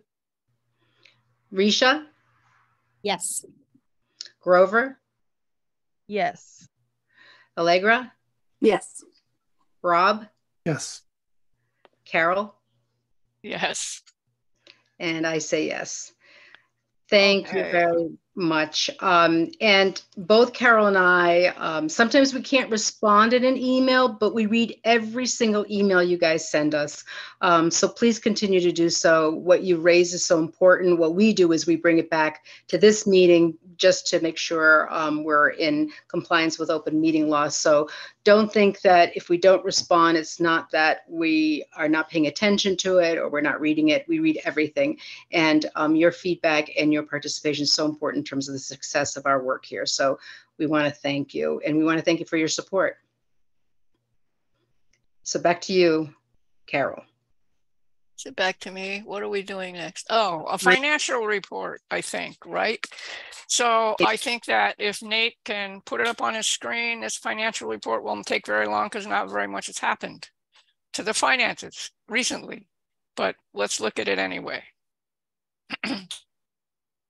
Ooh, I made my screen so it's tiny. So how visible is that? I don't know if that's legible to. To me, it's visible. It's mostly okay. Anybody else? It might be too. Oops, no. Yep. So I don't know. I mean, what I noticed about it was that most of the numbers are exactly the same as they were, except for we made a little interest and we spent a little bit of money on maintenance for Belchertown Road. And so, Nate, do you have, what else do you want to say? Yeah, no, there hasn't been much change. I do anticipate that Valley CDC was, considering requesting funding from the trust for the Ball Lane project. Wayfinders may also come and request funding. And so, although it looks like there's a significant balance, if each of those developments requests a few $100,000, then it, all of a sudden the trust could have, $100,000 or $200,000, whatever it is. And so, I think the idea of continuing to try to capitalize the trust through CPA or other funding mechanisms is important. We know that housing is expensive. We could try to say we're going to get the cost of housing down, but that's a really big, complex issue, not just related to affordable housing, but construction and development in general. So yeah, I mean, I don't have any necessarily comments. I mean, I will say that, CPA accounts, the ones that have CPA behind them or after them, there are, unless they're just development funds, which is the last account line, the other two, technical services and consulting services, sometimes the trust has requested funds for a specific thing. So, consulting services would be if we wanted to hire someone to help with a strategic plan, if we wanted to hire someone to do wetlands or property assessments. I mean, it can be pre-development funding. Development funds are kind of just general. The trust has them, could use them for a number of purposes. The one caveat is it has to meet the income guidelines of the CPA, which is 100% of AMI. So there is some flexibility there, but we couldn't use CPA funding necessarily to do, something that wouldn't follow those regulations, unless we could somehow justify that it was supporting affordable housing, right? So, the trust could own market rate housing and then take the rent from, say, rental income and then somehow subsidize housing. Could get complicated, but anyways, I don't think we're in danger of that. But, most of the money is from CPA. There is one non-CPA account, and that was donations and some carryovers from previous accounts. And so the trust can also accept donations or other things. Interfaith housing provided funding. And so the trust, if there's ever capital campaigns or other funding that came in, it would go into this unrestricted account. And so we separate, each account by source. And so I guess that's kind of it. I have two questions. One is, I assume that the most recent CPA award, because it's for some time in the future, that $250,000 isn't here yet. I can't remember if it's. So it's supposed to be for 2024 or something, the one that we just had approved. Yeah, I can't, when I did this, they may have already put it in, because if previously it looked like there was this odd balance when we looked at it in March. And I think it was because they hadn't put the CPA money into the development fund account. So But it says it was there in March. It says it's the same now. Could you just clarify that and let me know, or let us know, please? Because that seems like an important thing to know. Yeah. So the trust is receiving money in FY24, which started July 1. The council voted it, months ago, but the funding actually isn't available until July 1. And so, yeah, I'll see. I mean, this was done in June, so it may not have been there. So there could be another, a few hundred thousand, 200,000 or whatever it is in the actual 250, I think it was. Anyway, that would be good to know. If it's already here, then that makes it. This looks, I have been assuming that there's $250,000 that's not in here yet. So please let us know whether that's correct. And my other question is, which one of these things, if we decide to hire someone to help us with this planning process, which one of these lines can that come out of? I think it could be technical services or consulting services. Okay. Or the unrestricted account, but I think it's a few, yeah. Okay. Erica has her hand up. Yes. Yeah, and I actually think it should come out of consulting because that's a pretty big line right there. But anyways, my question is much more is that we had voted on providing funds for the listening session. I just want to make sure that we honor paying whoever. I know Liz Haygood provided a lot of resources, and I know Allegra worked very, very hard with UMass, and the UMass interpreters came and they actually participated. So I just want to make sure that we get the money ASAP. I did submit an invoice. Yeah, once they submit an invoice, we can work on that. I'm working on to get reimbursements for Liz or people who paid, and then with receipts, it's a little process with accounting. And it was our fiscal year end as of June 30th, so it's been really busy, but those are in process to get those taken care of. And just my last, sorry, I was going to say my last comment is that we should really be careful about using unrestricted funds because that's the place that we have the most flexibility. Yeah. Allegra, were you trying to say something, or maybe you said it already? I just wanted to clarify because I believe that I'd sent invoices in, but if Nate hasn't received them, I will just make sure I send them again ASAP so that can get processed. Was that from UMass, Allegra? It should have been. It should be like UMass Translation Services, Translation Center. I'm pretty sure they sent it like the day after the event, so I can just send it to you again. I'll just do that. Yeah, I'm looking right now. Okay. I was on vacation that following week, so it may have been that I missed them, but I'll look. Okay, any other comments or concerns or anything about the financial report?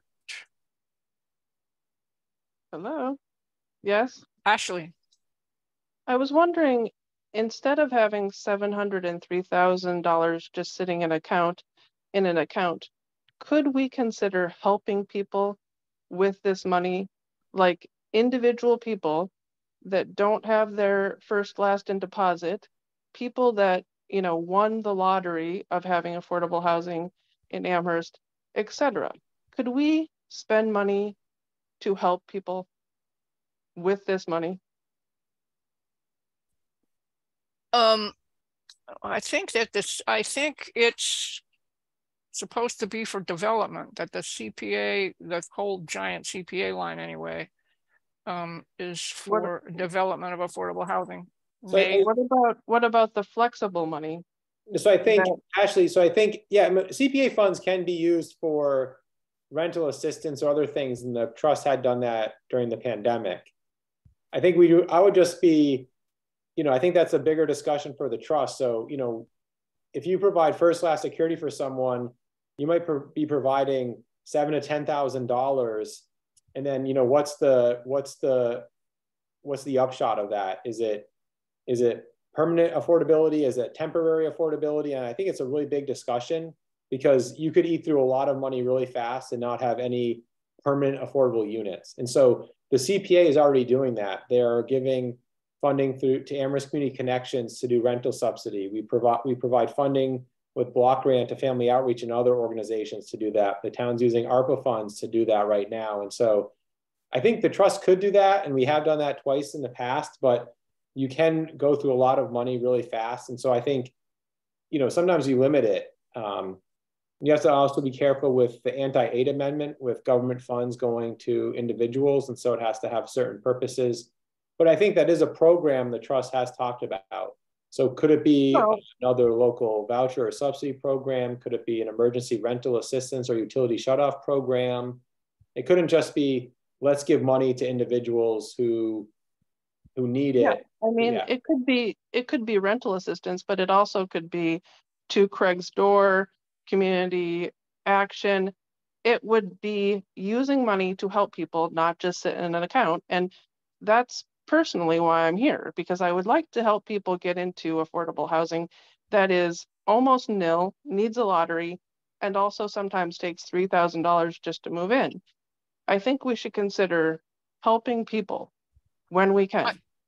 I think that's one of the things that we can put into our discussion of what our priorities are when we have it. We'll see how that goes. Yeah, no, I agree. Actually, I also think, for instance, Valley has already said that they would request $250,000 from the trust for Ball Lane. And so, you know, that's $250,000 for 30 affordable home ownership units in perpetuity, or for say 30 years or something. And so, you know, if they, you know, and if Wayfinders wants another 250,000, there's not a lot left in the development funds, but perhaps the result is that, you know, with Wayfinders, there might be 45 affordable units at a range of income levels in perpetuity. So you've with $200,000, you've secured 45 units for a very long time. So I think those are really important discussions to have with the trust. You know, how do you spend the money? And so the trust had developed actually a kind of a funding guideline. It's old, but I think I can, let me make a note to myself. I can send that around to the trust too, to have as part of the discussion in terms of priorities. Thank you. Yeah.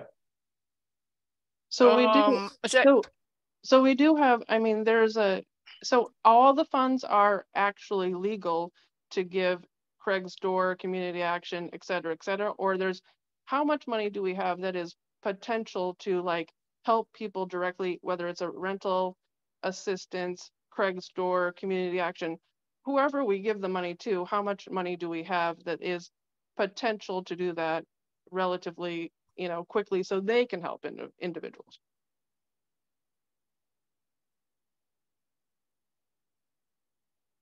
I don't know. I mean, I really don't know. So maybe Nate, and as Nate has said, some things, some of the CPA money has different restrictions on it. Some of it, there's the rule about not giving money to individuals. So maybe we could give it to organizations to do something with. It's not what we've done before. And it's amongst our thoughts about what our priorities are to figure out the difference between that kind of help, like to Craig's Door or something, and what Nate was just talking about using the money to create affordable units that will be affordable for a long time.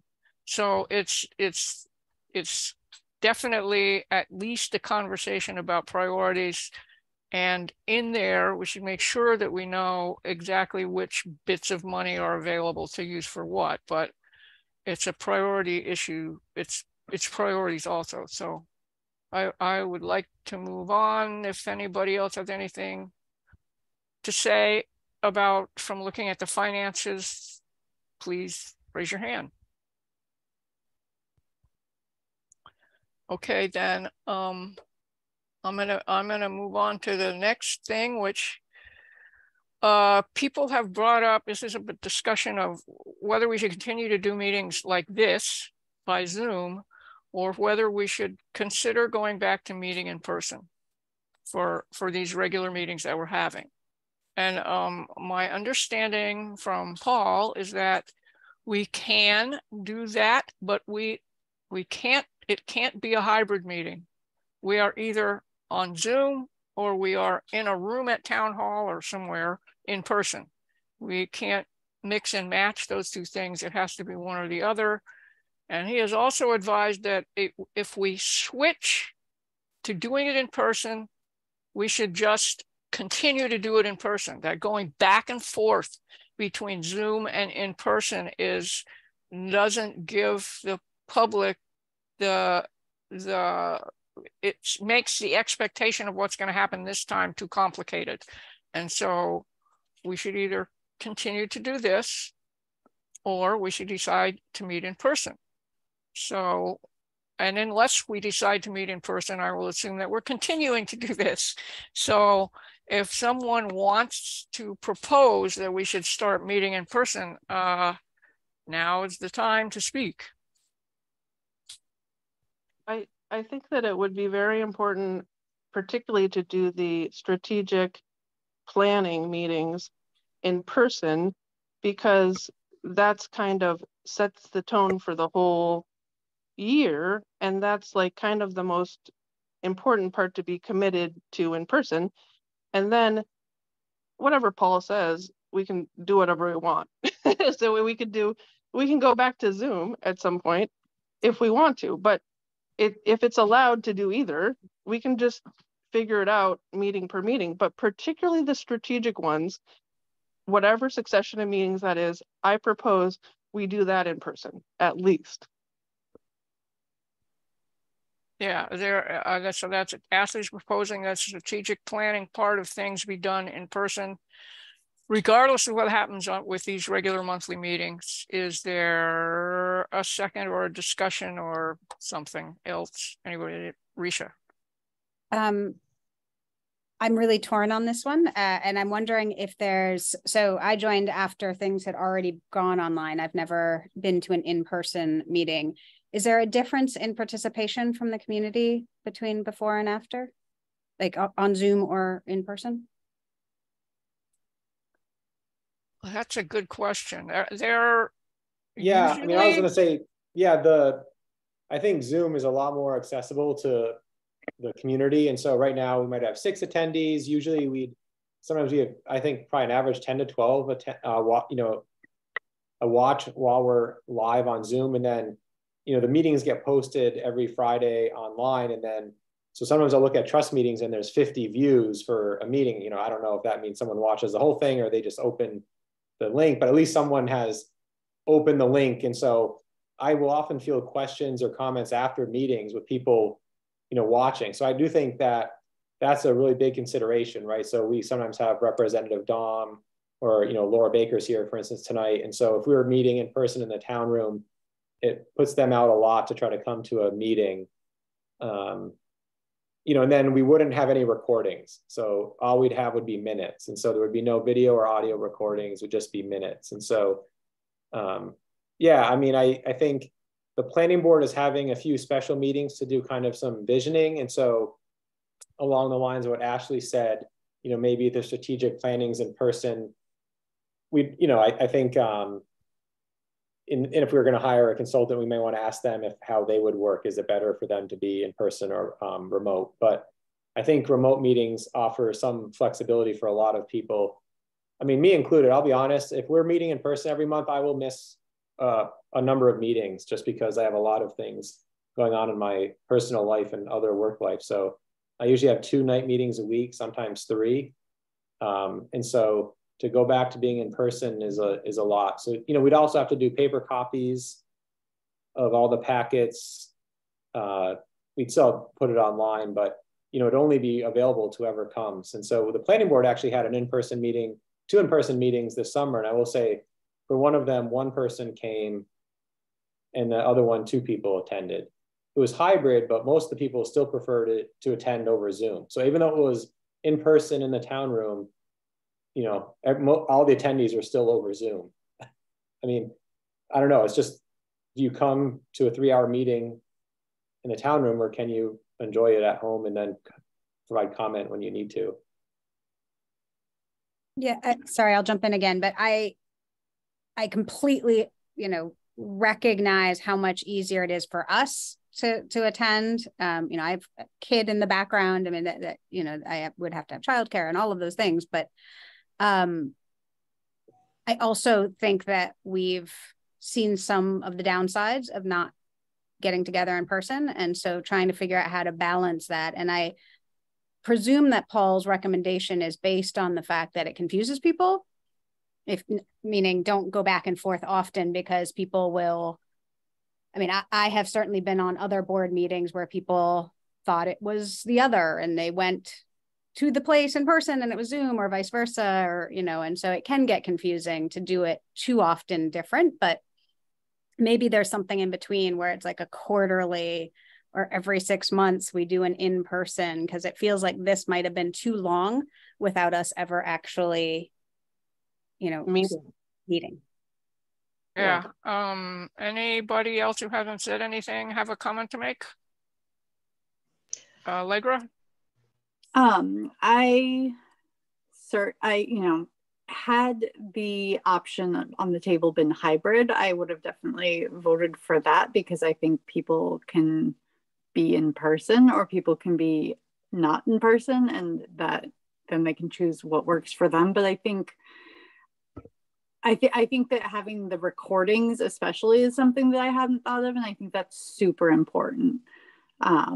It's interesting because in another committee I'm on, there has been talk about how detailed do we make the minutes. Oh, well, we can get the transcript of the Zoom call, so we can hit the bullet points, but really if anyone wants to go back, they can look at the recordings, or they can get the transcript of the Zoom call. So I think that having like the recording is really important. I didn't think of that part of it, but I do also think in terms of accessibility, there are pluses and minuses. Like I am here, at 6:57, I was reading a bedtime story, and at 7 o'clock I was here, and that would not be the case if I had to hop in my car. And so I think for me it's more convenient to meet remotely, but it's also, I do think that kind of as Ashley said, these are people that we're impacting by our decision making, and like we all are a group of humans, and it's weird to just talk at a screen sometimes. But I do also think the consistency is key, whether it's here this way or in person. So yeah, I think I would lean towards staying remote for a little bit longer, but I do think that like the strategic planning should be in person. I think that would be an important meeting to meet for. So Grover. I just echo what Ashley and Allegra said. And can you speak up a little? Yes, I echo what Ashley and Allegra said, and I think if we keep our regular meetings, our Thursday meetings on Zoom, but meeting you all a couple weeks ago, or most of you in person for the conversation was great. And I don't think it's that confusing to be like, our planning process and special events are in person and our regular monthly meetings online. That would be my preference. I think that I have heard no one suggest that we should change our regular meetings to in person. And so I think that this issue is no longer an issue. I kind of raised it because I've heard a lot of people talking about it. So I thought we should make a decision since we can now. I believe that I am correct in saying that we have decided that our regular meetings will continue to be on Zoom, and we will do a strategic planning thing that will be in person, and we may do other things in person. We will decide as we come up to them, but what we are going to keep doing right now is these meetings will be on Zoom. Am I correct in my assessment of what we're agreeing? Yes, but Nate has a hand up. Okay. In that case, I think that I get to turn it over to Erica. I guess I would like to ask one thing first, since we were supposed to be only at like 8:45 or something. I think that it may take us until 9:15 tonight, perhaps, if people can do that. That would be great. Thank you. Erica. Nate still has his hand up. Oh, sorry. Oh yeah, I was going to say that we could have the trust get together, or trust members get together. As long as you don't talk about trust business, you can get together in person. So the concern would be that all of a sudden people start talking about housing, but it's like you could, most trust members could say, let's go meet at Kendrick Park and just spend an hour talking together or whatever. It's it won't be a posted meeting, and so I don't want people to be afraid to talk to one another outside of a meeting, but you just can't be, start talking about things we normally talk about here. And it can happen. I just want to put that out there. And I do think that, if we wanted to meet, say, 3 times a year in person, it could be either a special meeting or we could just post it as a meeting. It can be pretty light and on the topics. It could just be, I don't want to say a get together, but it could be something where maybe it's like 3 times a year we have check-in and it's strategic planning, but it's talking about where we are, goals and other things. And it's a simple agenda, but anyways, it could be something that helps facilitate discussion amongst trust members. It doesn't have to be like hitting 7 topics or 8 topics. It could be, a 1 topic agenda, and that's it. Thank you. So I'm going to go ahead and move because it's 8:55 and I'm sure some people may have to leave. Since Laura Baker is here, maybe Carol, do you want to invite Laura just to give an update on East Gables and Ball Lane?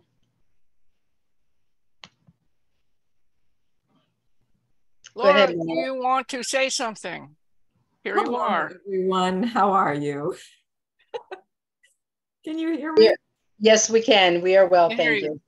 Well, at least I am. I shouldn't speak for anybody else. Here I am. So yes, I would love to give updates. I also was curious because I talked with Carol at one point about the trust coming for a sneak peek tour at East Gables, but then I didn't hear a time.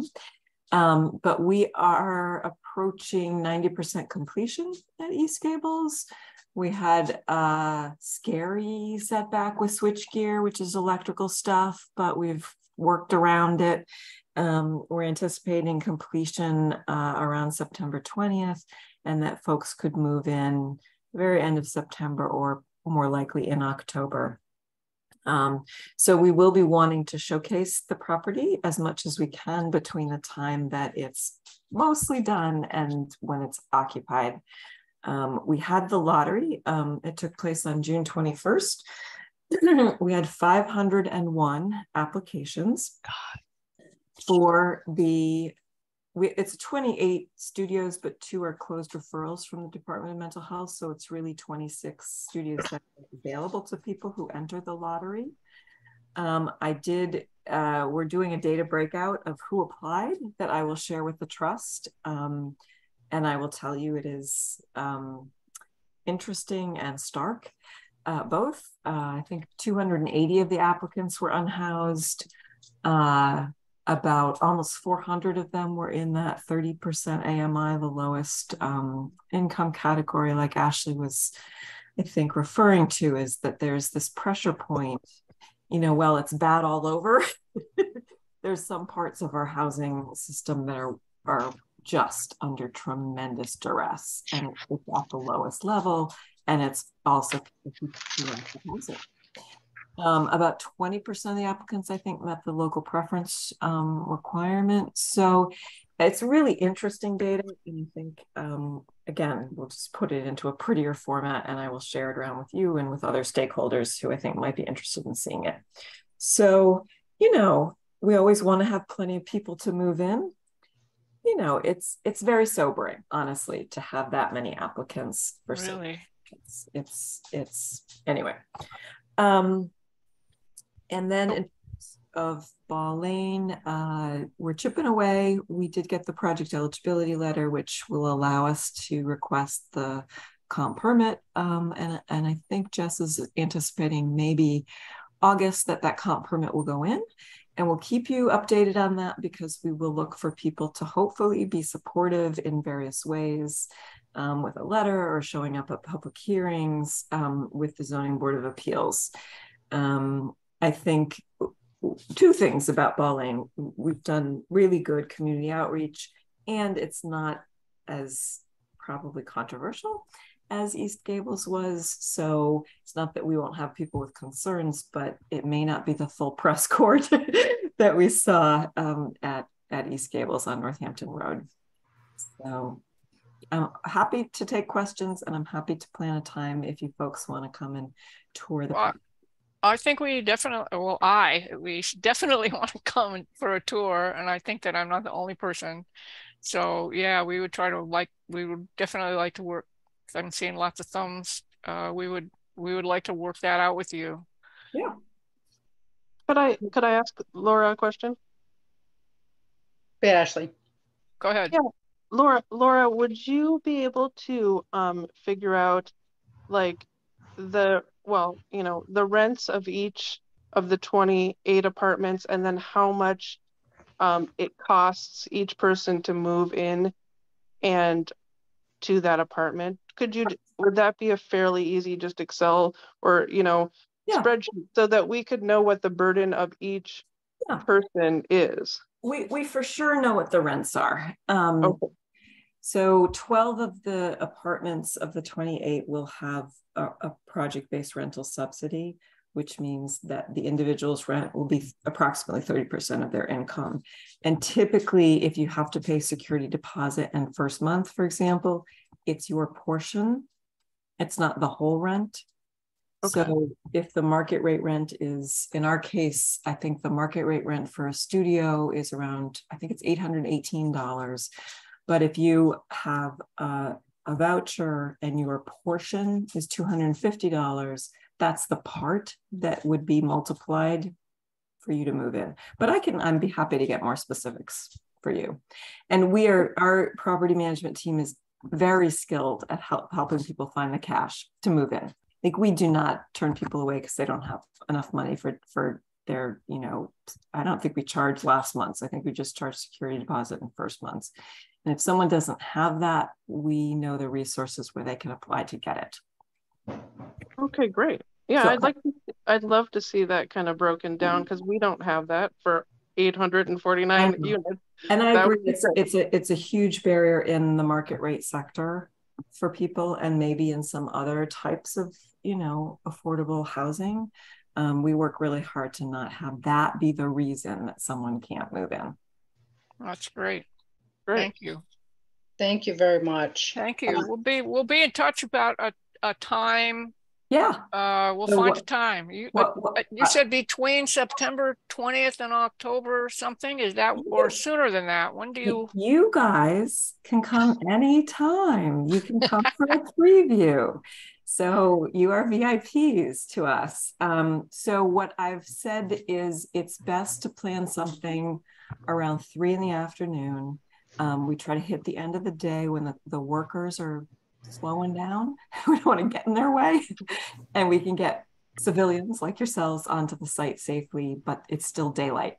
So that sounds good. All right, we'll find a time. Okay, you guys let me know. Find a time. Thank you so much. Great. Nice to see everybody. Thanks so much, Laura. So we're at 9:02. So if maybe, Nate, can you give us a real quick update on the housing coordinator position, as well as anything that we should know around a responsibility of landlords for following rental laws? I'll pick up the latter, and then I know Dave has his hand raised and he was going to speak to a few things. Oh, sorry. Thank you. Yeah, landlords are supposed to follow laws. So I know sometimes there's questions about that, but we don't, unless there's a complaint, the town isn't actively, monitoring them or checking on them, right? So we don't go around asking them their renewal process for leases. And so it's actually really complicated. And so when I attended a workshop put on by Community Legal Aid, it made me think that we need, like 100 more attorneys, unfortunately, in this area to help people, because it's like every type of housing situation could be different depending on your subsidy or what kind of lease you're in. Are you in month to month? Are you in a year, whatever. And so, if there are complaints, we'll look into it or help facilitate. But, the assumption is yes, right? So we don't, unless we hear otherwise, so if someone calls me, I can facilitate a discussion. The town really isn't meant to be an advocate. We can help facilitate.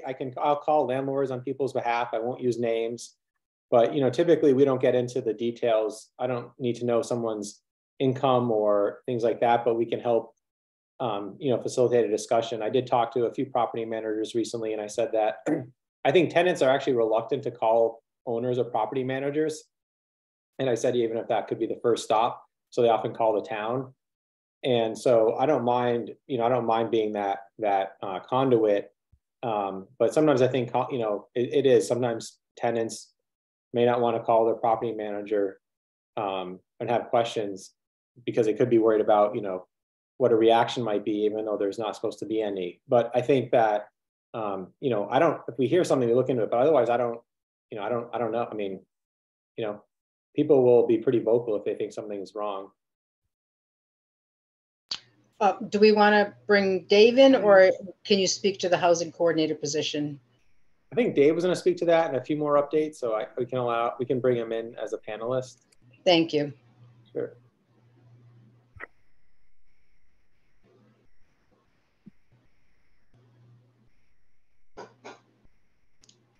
Dave, you have the floor. Yeah, good evening, everybody. Can you hear me? Yes. Yeah. Thank you. No, it's been an interesting meeting, listening to you all, good discussions. I do apologize. I had hoped that we might get on earlier in the evening, and I have a family commitment coming up here in a couple of minutes. So I don't think we'll be able to go through that whole list. I'm happy to come back, and maybe we could front load some of these town updates earlier in your next meeting. I don't have that date in my head right now, but I'm happy to come back and spend some time with you. I think, the list of updates that was on the agenda is a good update. And Nate and I talked with the co-chairs about coming monthly, and I'm happy to come monthly and give you all an update on where we are with various projects on that list. In terms of the recruitment for the housing planner, our goal, I think, we work through with Carol and Erica some issues related to number of hours and what we wanted to offer this position, and we're working with our HR department now. I expect to have somebody on board, I would think, within 35 to 40 days.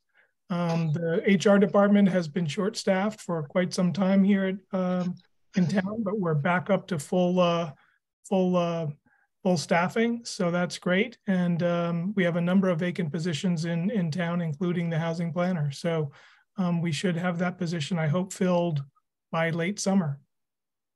And I'm happy to give other more thorough updates on VFW and some other potential projects. I was listening to John earlier talk about things in the pipeline, and we can talk about some of the other projects that we hope to have in the pipeline. So the next meeting is August 10th, and we can put you up further up in the agenda. That's fine, and I am in town on August 10th. Thank you. And as Dave alluded, we actually had our first meeting with Dave and Nate, and we will have a meeting a week prior to our meeting here, and make sure that we let Dave and Nate know all the different topics that we would like for them to speak to, so they can be prepared to answer questions, as well as give an update on all the different topics that we have on our agenda or any other topics. Yeah, and specifically on any of those projects that were on tonight's agenda, if trust members have questions, please get them to the co-chairs, and that way Nate and I can be prepared for your questions, or better prepared for your questions on August 10th. Thank you. The last, I'm sorry, go ahead. Okay, the last town update item was the vacancy, and what Paul was not able to be here this evening. What he has told Carol and I that it's in process. So hopefully we will have an update from Paul soon on the vacancy. I think it'd be important to have the vacancy filled before we start our strategic planning, so we have a full board. And we are all on the same page in working together to identify priorities. Erica, I have 1 or 2 more minutes. Can I give a quick VFW update? Oh, absolutely. We Okay. would love it. So very quickly, so you all know that the town took ownership of the VFW. Our facilities director, Jeremiah LaPlante, and our building commissioner are working on next steps with Nate and myself on that property. Next steps include we are cleaning out the building. The building was in difficult shape, I would say. We bought it as is. The VFW representatives and leadership took out what they wanted to from a historic value point, and also from the perspective of veterans from our community. And now we are clearing out the building. We are doing an environmental assessment of the building. Before you demo a building, you need to understand what is in the building so that the demo contract can go out, i.e. asbestos, anything else like that. So after that, our next step would be to contract for, put out a bid to demolish the building. We think that's on the order of about $100,000. We have ARPA funds to do that. We're also moving toward a meeting or a series of meetings that the trust would hopefully be a part of, if you're willing. I trust you would be, in the fall, where we would call together stakeholders to talk about kind of visioning for what that shelter / supportive housing project would look like. I've spoken with the executive director of Craig's Doors. I know I've spoken to Carol and Erica about the trust being part of that, and we would open up that discussion to the community. That will inform, what we hope to do is that would inform kind of a design element, a design charrette, if you will. We would bring on an architect to do some rendering, some modeling of what could go on the site. What would the site hold in terms of the size of the building, the square footage, the height of the building, and we could get some renderings done of what that might look like, and that would be informed by the community charrette that we would hold in the fall. Let me see, Nate jump in. We're also beginning to, that charrette and working with an architect would begin to formulate a rough budget for the project. I know, speaking with Rob Mora, early indications are this is probably again, $7 to maybe $14 million project. Again, those are really rough early numbers, but some millions of dollars to make this happen. We also hope to do a field trip down to Father Bill's in Quincy, a similar project that's was created down in Quincy, where they have a shelter with supportive housing, permanent supportive housing, and also wraparound services and other services provided for those folks utilizing the shelter. So Tim McCarthy has been very supportive and wants to be part of this process, of course, with Greg's Doors, and I'm sure there'll be other folks. So that's kind of the update on the VFW. You'll see the building come down hopefully later this summer, and then we'll have this charrette, I would imagine, in early October. So happy to take any quick questions if folks have them. Any questions for Dave? Yes. Go ahead, Ashley. Is this, like when we get to the point that you're hiring developers, can we have a discussion about like the finding developers, the process, and opening it up to a far wider range of developers that are like, want a chance and also take a much less profit margin than we traditionally use, so that we don't use the same developers all the time. We open it to new, entrepreneur developers, and that are cheaper and much more efficient. We can certainly look at that, Ashley. When we say hire a developer, typically the town is constrained by Massachusetts and federal procurement laws. So there is a very prescribed process by which we have to put out. I heard earlier in your meeting, John Hornick referenced the RFP that was put out to bring in wayfinders. So that is a similar process. We could certainly, look into what parameters, what requirements we could put into an RFP like that are legal, but we would have to follow Massachusetts procurement law to do that. And to your last part of the question, we can reach far and wide to see who we could get. There's no real limitations on that. It's just they have to be qualified and they have to meet the requirements of the request for proposals. Nate, did I miss anything there, Nate? Nate's done a lot. No, but I think that, it's a tricky thing. Do you list qualifications, and so you might want to have a design team or a developer that has experience.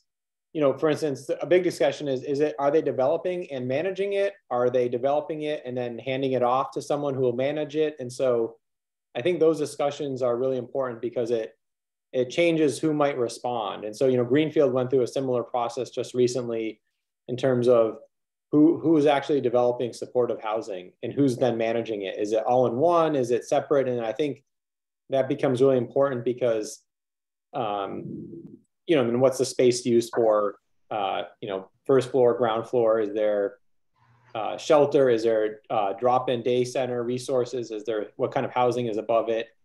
And then that really informs who would respond. And so typically you have minimum criteria, kind of, 3 to 5 years experience, for instance, and then if you list a few things, and then you have comparative criteria that any proposal has to respond to. So it could be like we did with East Street and Belchertown Road, the trust really wanted, say, more sustainability or compatible design. So you have comparative criteria for that. We had some for better affirmative marketing and reaching, populations that wouldn't normally respond. And so those are the types of things that then become how you review the proposals. And so unfortunately, some entities that may not have a lot of experience don't score highly in that, but they might score high in other criteria. So, we try to come up with 5 to 7 comparative criteria that are then reviewed across all applicants. And so, but I think there's some critical points in there about how do you structure it first. And so, who's doing the permitting? Is it the person responding does it all? Does the town do something? And so I think there's so many, I think during the charrette and some of those concept designs, all these things could be discussed a bit. What is the structure of all of this moving forward? I was going to say that the town is we've also talked about with different agencies about funding.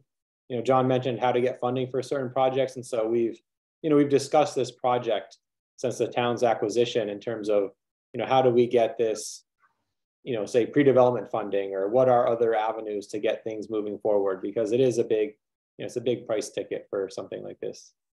I do want to make it clear as we wrap here that the town is not a developer. We will not run the shelter. We will not own the shelter and the supportive housing. So we do need, as we have in other projects, we need partners and yeah. So the trust, no question, the trust, we want to collaborate with the trust and with Craig's Doors and other entities in the region. And we'll invite you all in for that meeting or series of meetings in the early fall. Okay. Thank you, Dave. Again, I just want to thank everybody because we're now at 9:17. So I don't want to cut the conversation short because it's really, really important. But I think what I heard, which is really important, is that there's going to be community engagement, including the trust being part of this. And we've got lots of members who have lived experience and have lots of experience who would really like to be part of the process. So we will very intentionally pay attention to the timelines and make sure that one of us or a couple of us are available throughout the whole process, including we'd love to be part of the review of the RFR in terms of the applications. So I'm just going to move it to Carol to wrap up for the evening. I'm wrapping up for the evening. Are there any announcements? Is there anything else that has to happen? I think I'm kind of feeling done. Has anybody got anything else that they want to say? Ashley? Can I just add that my Beacon Properties tried to raise my rent $121 and in between my lease term, which turns out to be illegal. And because I know to write to Nate, I did. Please tell everyone you cannot raise rent in the middle of a lease term. And if you have questions, call or write Nate Malloy because he will tell them it's illegal and then they will not do it. So that's how you get your rent reversed, is by knowing someone on the town staff and then calling them and writing them.